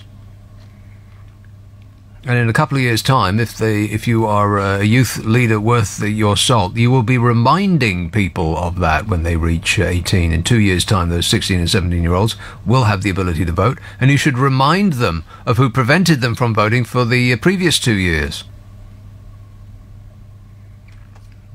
You can vote at 16 in the following countries, all of which, as the last time I looked, are still functioning. Chaos does not rage on the streets of Argentina or Austria or Brazil. Well, maybe Brazil. Cuba, Ecuador, Nicaragua, the Isle of Man, and Jersey, if you can believe that, and Guernsey, and Bosnia and Serbia and Montenegro. How bizarre. What a list. It's a bit odd that the Isle of Man and Jersey are more enlightened than the mainland. That's a first! They used to be playing catch-up, now they've overtaken us. I can't believe it. So, votes at 16. Stupid idea? Great idea? We need a little bit of fresh air, or just not worldly wise enough to be given that responsibility? Ted says, give 16-year-olds a choice, sex and mopeds, or vote and join the army. That'll concentrate their minds. They could vote for it. That seems like a bit of a stark choice. Sex and mopeds, or vote and join the army. How about sex and vote, or mopeds and army? All mopeds should be banned with immediate effect. They just are. They're just too noisy. Why do they have to be that noisy? They got an engine about the size of of your average hairdryer, and yet they make a noise that can be heard from a mile away. Why are they that noisy? Motorbikes, two-wheeled motored vehicles, seem to have two categories. One is very, very small engines, and very, very large engines are equally noisy. You've got people riding Harley Davidsons, which make it sound as though the world is being rent apart. Like fissures are opening up in the Earth's crust. Why they have to make that kind of noise, I've no idea. Probably making up for a lack of what's in the trouser department, would be my guess. Mopeds are the opposite end of the scale, but equally loud, for no apparent reason whatsoever. Why do they have to be that loud is just beyond me. Kay says it's totally wrong that they don't have the right to vote. If you can get a full-time job and you can pay taxes in the UK at 16 years old, then you should have a say in where your money goes with the right to vote. Well, that's a very sensible thing to say, Kay. And I think you're completely correct in every respect. If you can get a full-time job and pay taxes, then you should have a say in where your money goes. Correctamundo. Prince William was yakking on about the future of wildlife. He was saying that the future of wildlife is under threat from people who just can't keep their hands off each other. Disgusting. There's too many of us. And it's proving negative for the flora and the fauna. Prince William has been saying this. It's that people are having too many children. That's the big problem. And he wanted to explain that to us before he had to take some time off to help choose a nanny for his third child. 3 seems like one too many. For the benefit of humankind. For the benefit of the planet. As he prepared to welcome his third child, he said, "In my lifetime, we have seen global wildlife populations decline by over half. Over half, many of which were personally shot by his family." Well, I was yakking on about the lack of insects just last week. Over the past, I can't remember the exact figure, so I'll make it up.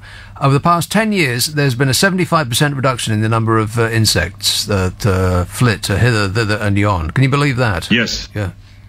Every time you drive anywhere, your car used to be covered in insects. Ain't covered no more. You could drive 100 miles through verdant countryside in this land and not hit a single one of them. Because there aren't any left anymore. And, there are barely any left anymore. A 75% reduction is catastrophic. And it's not just, and I think insects are, as far as weight goes, the biggest, or the most numerous species, the biggest species on Earth. That's just a very bad way of putting that. But do you know what I mean? Of course you do. He said, we're going to have to work much harder and think much deeper if we are to ensure that human beings and the other species of animal with which we share this planet can continue to coexist. We can't coexist. Humans cannot coexist. We will eat anything that we like the taste of and kill off anything that we don't like the look of. So for the animal kingdom, they'd better either be tasty or cute, because that's all we'll have room for after we concrete over the planet and build high-rise executive flatlets for Malaysian property funds to buy. But they're still building ever more of those things in London, probably where you are too. God, it's excruciating. The skyline has been robbed. It's been taken from us over the past 10 years or so. Everywhere you look, there's the red light of the top of a crane, ready to lift up another block of architecturally dull executive flatlets, tiny little rooms with tiny little cupboards, not designed for people to live in, but designed to sell as a money laundering operation. It's amazing that our the skyline of London has been taken from us. Didn't do that in Paris. Skyline of Paris is still the same. Still the same. It's not been ruined. And who said that it was okay to do that, by the way? I mean, I know that's not what I'm talking about right at the moment, but I'm going off my own topic. I want the name of the person who said that it was okay. Yeah. Wait a minute. Which oaf said that was what we want? Here we go. Okay. Not mentioning any names. Tower after tower after tower, and almost nobody living in them, because no lights are on. Because they're not built for people to live in, they're built for people to sell to foreign property funds and the international criminal super rich to launder their ill-gotten gains. It's terrible. I mean, they're not solving London's housing crisis, are they? Not if they start at £1 million for a studio, they're not. How is this... in future, it's going to be thought as one of the great scandals of all time. Because London skyline is now gone forever. That's it, it's finished, it's over. Anyway, Prince William is very upset that we are unable to coexist with the flora and the fauna. Maybe we'll create android animals when the proper animals are all gone, to remind ourselves of the good old days, you know, when David Attenborough had something to point a camera at. Prince William said Africa's rapidly growing human population is predicted to more than double by 2050. A staggering increase of 3.5 million people a month. What? 3.5 million people a month. He says there's no question that this increase puts wildlife and habitat under enormous pressure. Urbanisation, infrastructure development, cultivation, all good things in themselves, but how will they? But they will have a terrible impact unless we begin to plan and take measures now. All we have to do is to plan and take measures now. Oh, no. So that's that then. Because we don't plan and we will not take measures until after the point at which it's too late. Has he not been paying attention? Planning for the future is not what we do. Short-termism is what we do. Politicians aren't remotely interested in planning for the future. They want to plan for right now. You know, Donald Trump is not that unique. Not really. He's not interested in the future either. He just wants...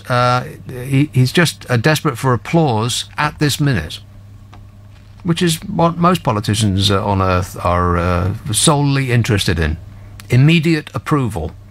They're not interested in approval 10 years from now, or the history books to write warmly of them 20 years from now. They want an applause this minute.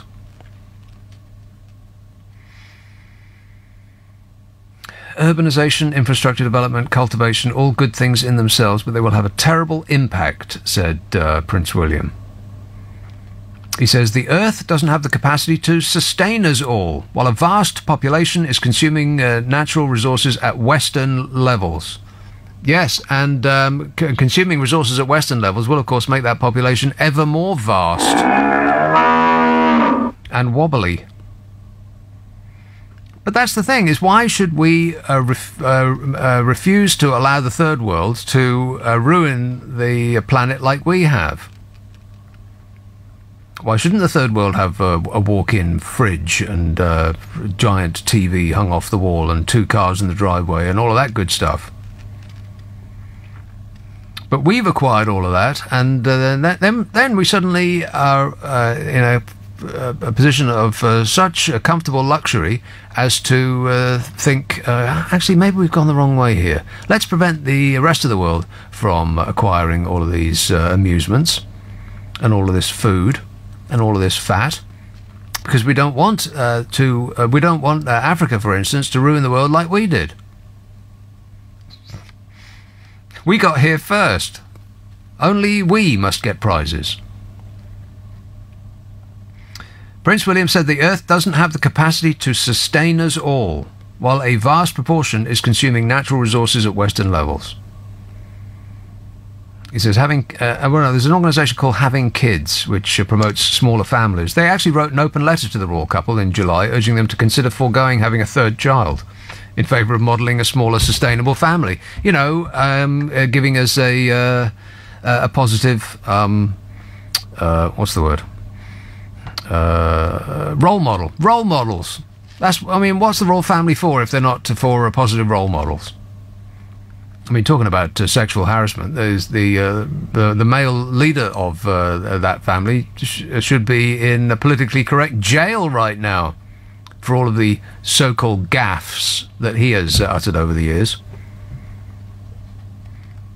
Why the press are constantly prostrating themselves in front of him in particular, I just don't get. Gaffes, they call it. Anybody else would be an offensive old man who's never been corrected. He's just guilty of gaffes. But if the whole world lived the life of the royal family, we'd run out of resources on this planet pretty soon. And I'm not sure there would be enough planets in the solar system. We'd have to go to the next galaxy to do some farming. But, Prince William could just spend his life on a polo horse, chasing fillies So maybe it's good that he speaks out on topics of import and great interest. But I expect that if he becomes anything like his dad, he'll just be thought of as a meddler. Yeah, why are you meddling? You know, ugh, painful. We like them silent and smiling and waving. That's it. As soon as they start to speak about anything of any great import, people say that they're meddling. As long as you just keep smiling and waving, then we'll keep giving you the £60 million a year or whatever fantastic amount it is these days. So they opened their big mouths and out came talk. Talk. Yes, here's a person talking in Cheshire. Hello, James. Hello, Nick. Yes, James. You were talking about 16, 17-year-olds being able to vote. Yes. Obviously, I'm a professional footballer, and I was like getting paid good money at 17. So obviously, I wasn't able to vote for where my money went to. Do you know what I mean? No. Well, it's like communism. Like if Jeremy Corbyn went in and like the 16, 17-year-olds not being able to vote, and obviously people like me are paying taxes, and they're just spending my money when I'm working hard, and you know. I don't know. Working hard and professional footballing, I don't think the two can coexist. Well, if I'm 16, 17... Plus, I don't believe you. But, you know, apart from that, good effort, better luck next time. 0345 6060 973. This one says, the best thing at 16 was my moped. They should be able to vote. I did 73 hours a week at work when I was 16. 73 hours a week? What were you doing? Selling drugs? Nobody works that hard. Want to score some pot? 73 hours. The best thing at 16 was my moped. What, have you heard of music? We didn't have mopeds. That just seems so desperately uncool, a moped. I mean,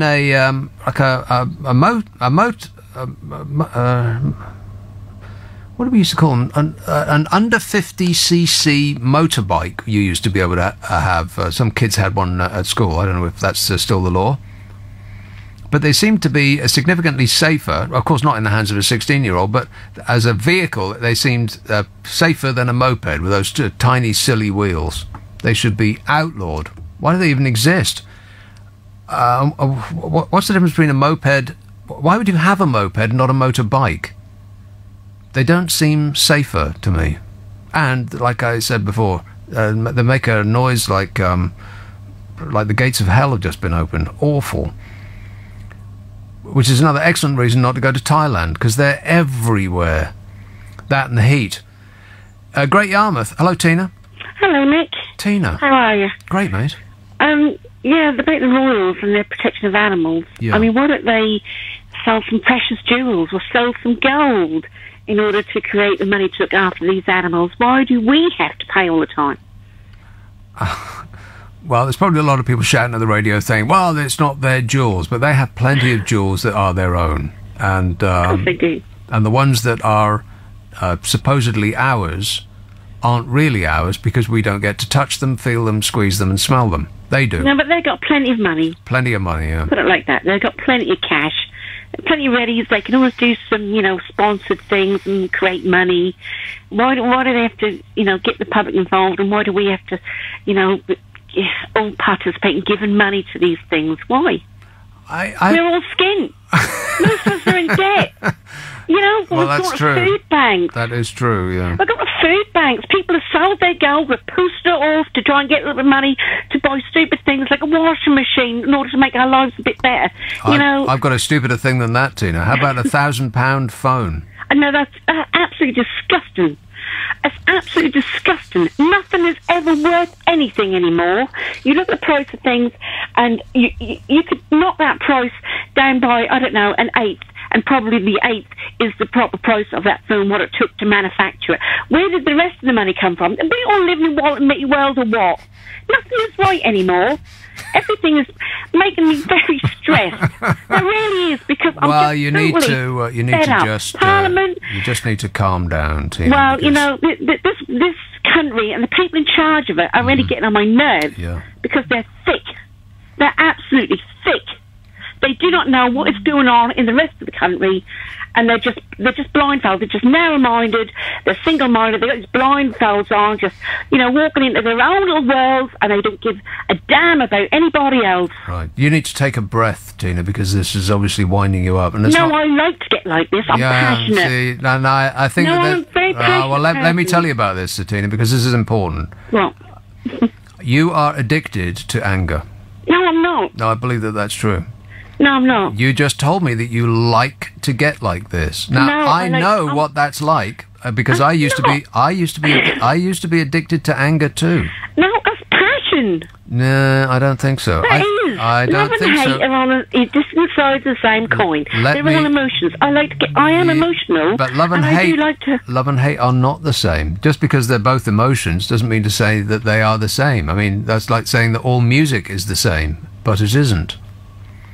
See, here's the reason that you like to get angry. Sorry?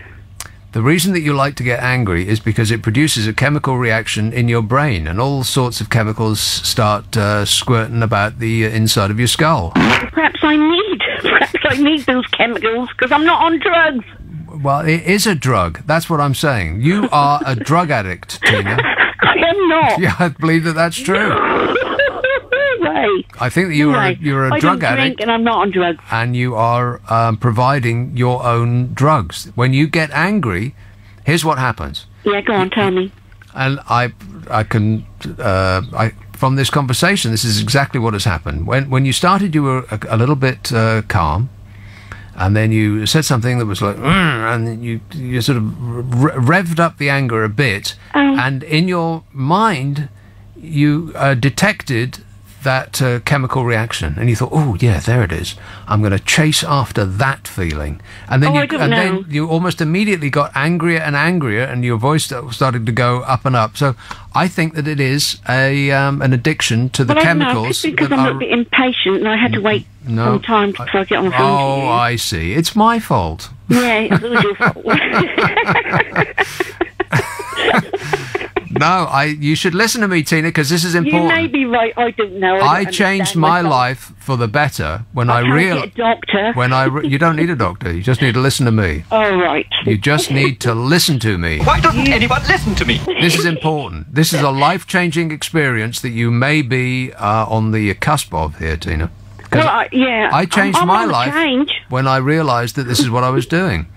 Because I used to get wound up at the silliest, tiniest little thing, and it didn't really matter what it was. It would be, I don't know, the toast popped up and it hadn't browned the bread sufficiently. No, I don't get like that at all. So I had to put it back down again. It'd be like, oh, no, I don't, God, the toast is up like that. And then you'd sense, oh, yeah, there it is. And I'd get angry about this and that and the other, and I'd sort of go, just enjoying the chemical reaction that was going on in my mind. And I think that's what you're doing too, Tina. No, I honestly don't get like that. Honestly. You just got that like that to me. Yeah, perhaps because I'm a bit nervous about speaking on the radio. I'm not used to, public talking. I don't know if anyone's listening, but I don't think that's right. No, probably not. I'm not like that. You don't sound nervous to me. Yeah, I am a little bit nervous. I am 50 and I had quite a shy sort of upbringing, really. You're 50. You made it halfway there. What's the shy upbringing got to do with it? You should recognise this behaviour and try to wean yourself off it for the benefit of your health. And what did you do for you? Exactly that. I decided one day I'm not going to do this anymore,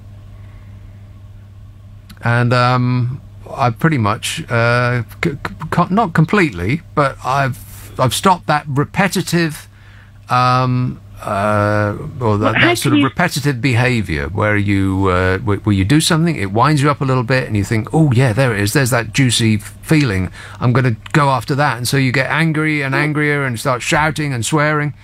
Whereas these days, I only shout and swear when I'm engaged in DIY, which I think is the correct way to do DIY.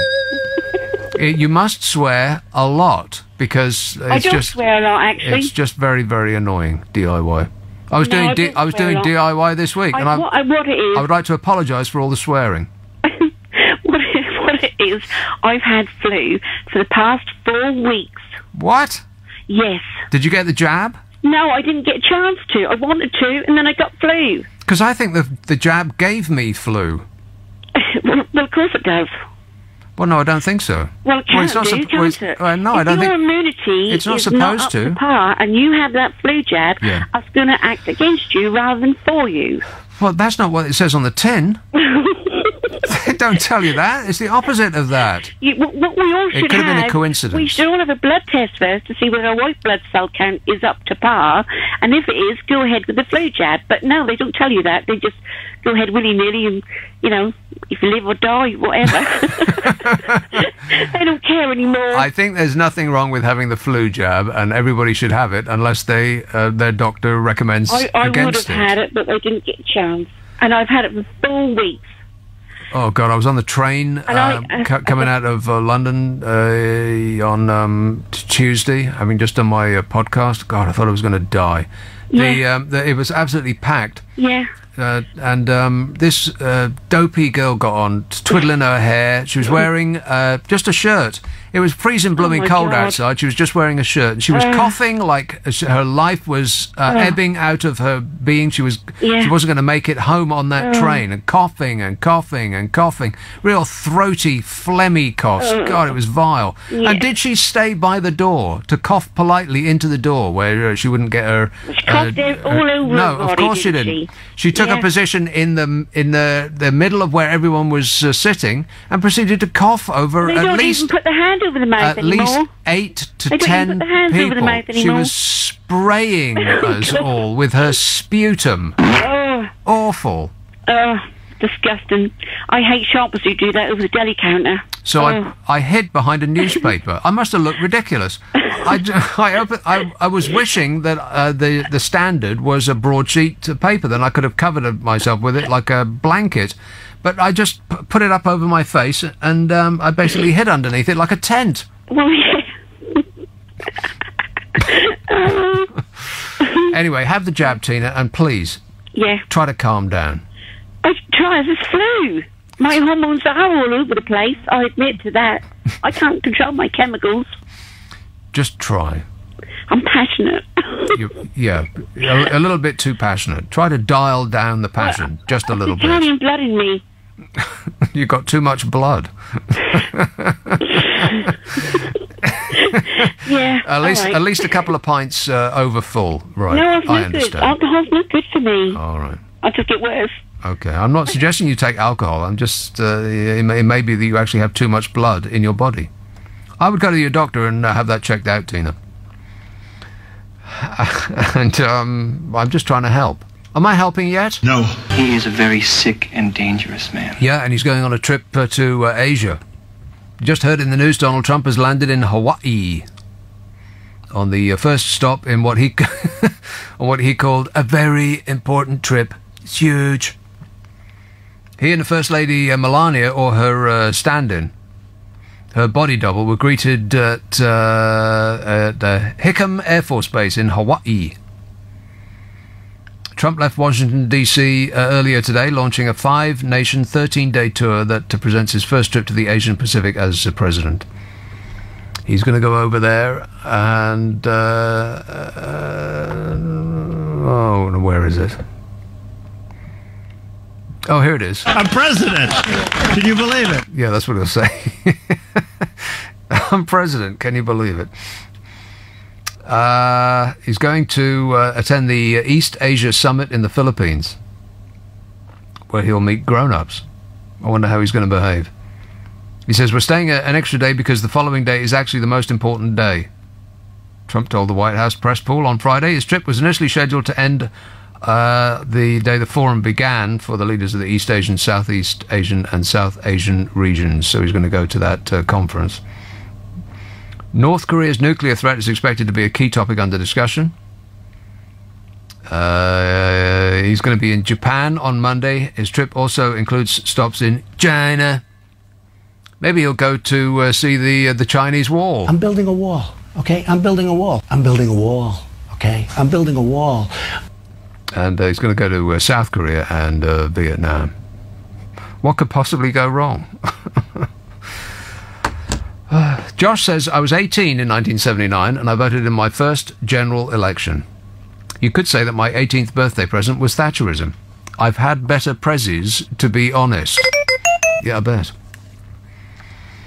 You know, I mentioned the new iPhone to the caller that I was just talking to. And it seems beyond belief, really, that people would actually queue for a phone that costs £1,000. It costs £1,000. £1,000 for a phone. And I thought that people had stopped queuing for this sort of thing. I thought that that was a fad that had dissipated on the wind like a bad smell. But this time around, people were actually queuing. Now, just before they released it, Apple said, "Oh, it's good. We're not going to be able to keep up with demand. The numbers of these phones is going to be very, very limited." So maybe they were just engineering a queue for people who were keen to get their hands on one. Thought, "Wow, unless we queue overnight and pitch a tent outside their shop, maybe we won't get one." Maybe it was just clever marketing on their part, or maybe they were actually really concerned. I don't know. We'll never find out. Shoppers surged into Apple stores across the world today, no, yesterday as it is now, to buy the new iPhone X or 10. I think it's supposed to say iPhone 10, yeah? Yeah. Signalling stronger demand for the 10th anniversary version of the premium smartphone than the last two iterations, says Reuters. Investors and analysts took the swell of interest as signs that Apple could be the first ever company worth $1 trillion. And it helps to get to that size, of course, if you have an extremely efficient approach to paying tax. Affirmative. Yes, which they certainly do. Like all the tech companies, they seem to be able to run rings around all the governments of the world. What they're going to do with all that money, I really don't have any idea. Buy up anybody that is an impediment to them earning ever more vast amounts of money. Yeah, pretty soon there's going to be one company that does oil and one company that does online sales of anything. Well, I mean, there pretty much is now. That's where we're going. The glass and steel device, this iPhone 10, that Apple chief executive Tim Cook has billed as the biggest leap forward since the original iPhone, starts at $999 in the US. $1,000 for a phone. And can you be heard on the telephone like you can with a landline? No. No. Unless they've breached some sort of technological fence, then you still won't be able to be heard with that thing. I mean, the amount of people that I've talked to with mobile phones, you can't hear a blind word they're saying, regardless of how much the blooming phone costs. A landline, on the other hand, you can call me from Australia on a landline, and it sounds like you're speaking from next door. The handset features a screen. Wow. Edge-to-edge display, designed for deeper colour rendition, and an innovative camera that uses facial recognition to unlock and operate the phone. You simply smash your face into the phone, and it reads your face print. It's the future, baby! Correct. 250 people are lined up for this thing outside the Apple Store in San Francisco. Similar scenes of excitement, says Reuters, occurred earlier in the day all over Europe and Asia. What for? You people are out of your minds. In Australia, 400 people queued up outside Apple's main store in central Sydney to pay 1,579 Australian dollars. It's beautiful, bro. What a feeling. I'm excited, said builder Bishoy Beeman, 18. After picking up 2 iPhone 10s as the first in line. He said he camped outside the store for a week before paying to improve his place in the queue overnight. So that implies that there were people ahead of him in the queue, even though he'd been there for a week.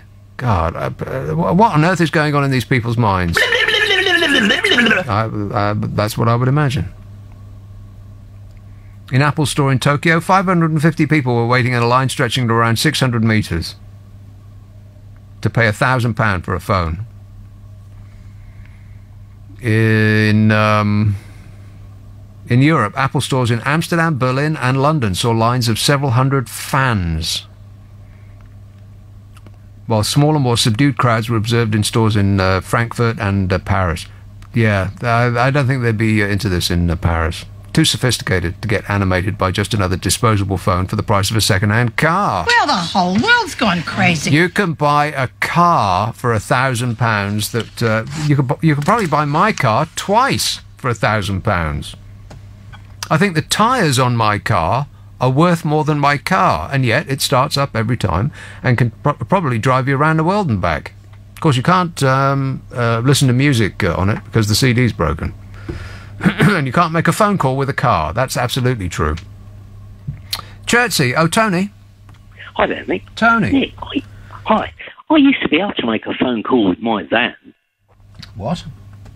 I used to be able to make a phone call with my van. It had one of those Motorola mobile phones in. And it was brilliant.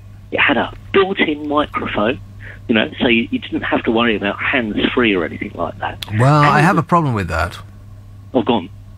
I don't think that people can, it doesn't really matter what you're doing with your hands. I don't think that people can concentrate on speaking and driving at the same time. I've seen enough moronic drivers, one of which I started this program detailing the various crimes that he committed against me today. A black cab driver, except it wasn't a black cab, it was grey, but it was, a grey black cab.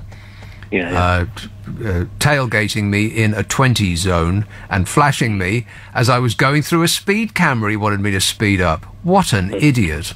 Yeah. Did you see that episode of Top Gear where... yes. Unless it's the reboot, in which case I didn't. If it was the original one, I think I've pretty much seen them all.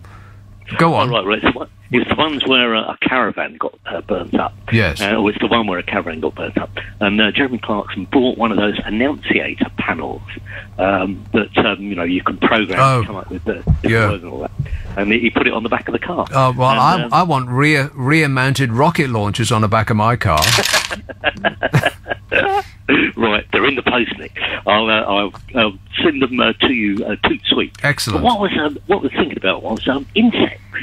Because I noticed, as you no doubt have done, that if you go for a long drive, not that I go for long drives now, but this is on cars that I see that are mostly parked most of the time. Yeah. They just seem to sit outside people's houses. In fact, I did a little survey of the side roads in and around Chertsey recently, and all of them are full up most of the time with parked cars. Yes. There's absolutely no space available, only on the through loop. And there's not an insect on the front of any of them. No, whereas you used to be unable to drive through a supermarket car park without getting your front of the front of your car completely covered in insect goo.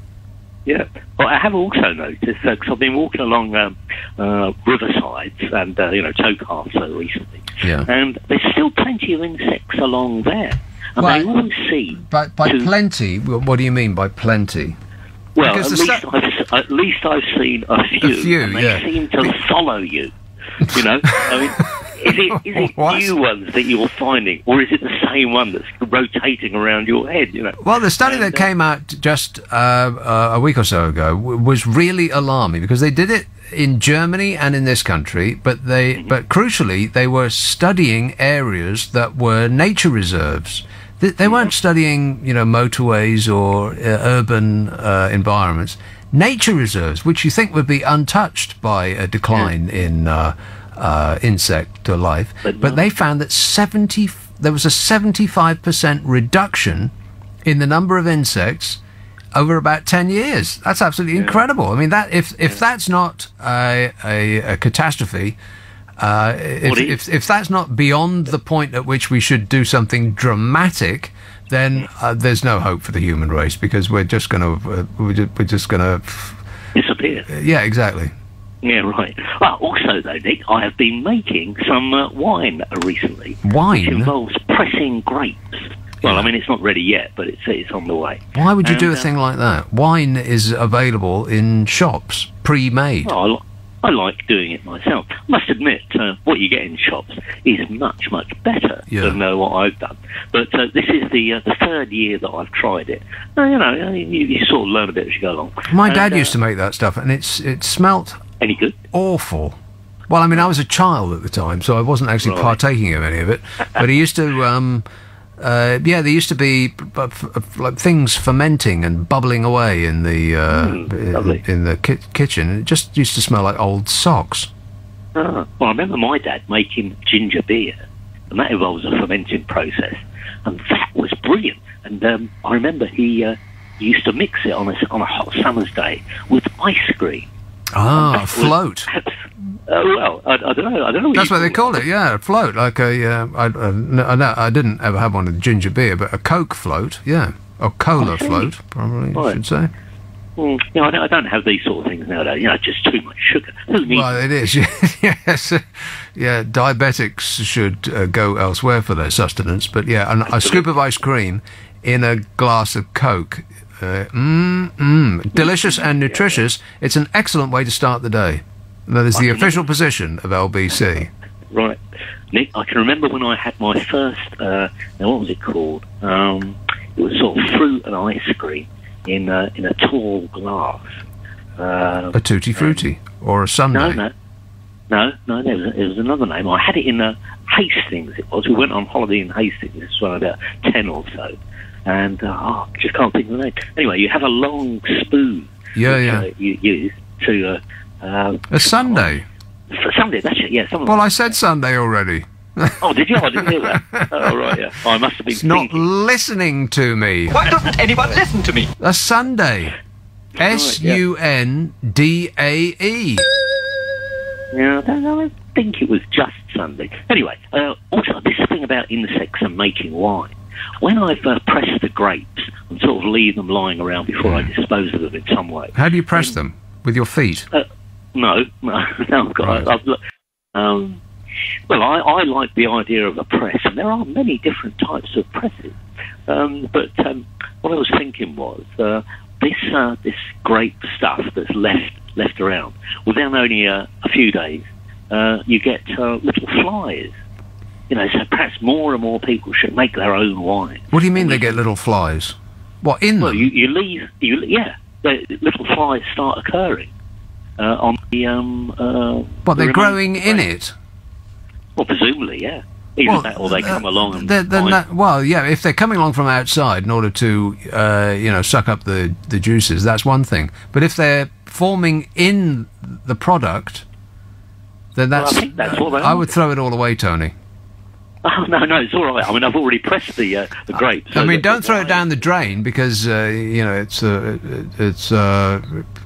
probably the sort of industrial waste that people don't want you to dispose of in that manner. Take it to a recycling facility and they'll know what to do with the hazardous waste of that kind. Yeah. I did actually try a glass of the freshly pressed grape juice. Yeah. And it was absolutely awful. Beautiful. Oh, beautiful, right. Sweet. I got that wrong. No, really, really nice. I was amazed at just how nice it was. Yeah. Okay, well, I'm not convinced. Well, I'll send you a bottle. No, that's what I want to avoid at all costs. Please don't send me any. I appreciate your cooperation in not sending me any. Okay, I'll tell you what it's like then. Yeah, exactly right. Yeah, okay, and I'll enjoy it vicariously through you. Come on, we're running late. Here's Knockholt in Kent. Hello, Anne. Hello, Anne. It's a Knickerbocker Glory. Ah. It has the big long spoon. Now, what's the difference between a sundae and a Knickerbocker Glory? A sundae has about half the amount. Calories? And, my granny's pocket. I don't know what that means. She couldn't afford the Knickerbocker Glory. Oh, I see. You mean what was in her pocket, as in money-wise? Exactly. Right. And the sundae is a shallow dish, sort of boat-shaped. Ah, well, that's a banana split. Ah, no, you can have a banana split in a similar size dish. My husband's favourite was banana split. Yeah. With extra nuts. With cream and Yes. chocolate sauce on the top. Yes.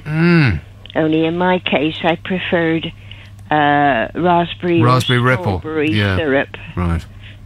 It was a ripple, wasn't it? Oh, raspberry ripple. Yeah. No, you buy that in a block, and you cut it off, and you put it between wafer biscuits. Ah. So you've got a raspberry ripple ice cream sandwich. Yeah, they never worked though, did they? No. Because the first time you bit into it, it would all pop out the squeezed other out end inside. and land on your shoes. Oh no, not if you sat up to the table. I was a good girl, I was. You're not allowed to eat standing up, even if it's ice cream. On a hot day, you have to go and sit at the table. You'll sit there till you've finished. Yes. Yes. A Knickerbocker Glory. That sounds like the sort of thing that they used to... I'm pretty sure they used to sell those in Wimpy. Remember Wimpy? I remember Wimpy, but I'm talking about years before that, because I am rather old. Yeah. Well... And this was in the Winter Gardens in Weston-super-Mare. Well, that sounds Weird. glamorous. It sounds like a glamorous destination. Oh yes, they had tea dances, and Gran, because everybody knew her, could manage to get a table that looked over the balcony. And you're all watch the dances. all hopped up on cake and Darjeeling. That's right. Gentlemen and ladies doing a waltz or a quick step. After stuffing yourself with cake and tea, then you go dancing. That's I don't know. That just doesn't seem Well, I don't like a good combination. Well, you needed some energy. It was wartime. Well, oh, okay. Now that's really old, isn't it? That is getting on a bit, yeah. Well, All right. I did graduate to actually making Knickerbocker Glories quite a few years later when I was a student. So you're an expert. Well, I wouldn't say that, but it was great fun. Well, what's in a Knickerbocker Glory then? Ice cream, cream, that's it. No. You start with fruit. Strawberries if they're in season, not the abroad ones. Or raspberries. Not the and then abroad slices ones. of pear, orange, tangerine. Orange? Yes. Oh, you no. had bits of anything.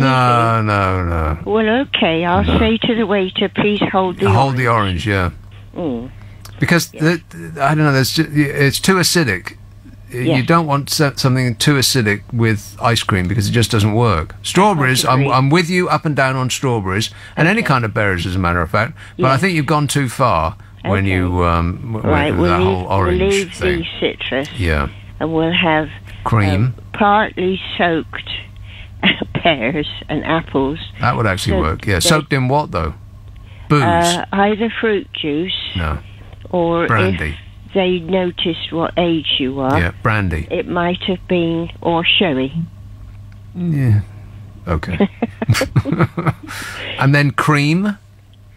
Clotted cream from Somerset. Oh, wow. You've just turned it up to 11 and clotted cream. Now you're talking. And a big long spoon. Yes, a Yeah. very long spoon. And and you do need a straw because it will get a bit, once it starts to melt, that's the good part. I like that part the best. Oh, there's also strawberry jelly in it, or raspberry Ugh. jelly. No. No jelly for you. No. Hold the jelly and the citrus. Hold the jelly. Yeah. All right. Well, thanks for wandering us down memory lane there, Anne, and I appreciate it. Cheers, my You dear. must know about the spoon, Nick. What about the spoon? It's a special shape. Yeah, it's long. Not only has it a long handle, but the bowl comes to almost a point, so that you can get the last little exactly dribble right. Yeah, out of the dimple out in of the bottom. the dimple of in the bottom. Yeah, glass. I know. It sounds awful. Disgusting. Getting the last little bit out of the dimple in the bottom, but everything is above board. Don't you worry about that. All right, thanks a lot, Anne. I'm starving now. But where can you get a Knickerbocker Glory at this time of night?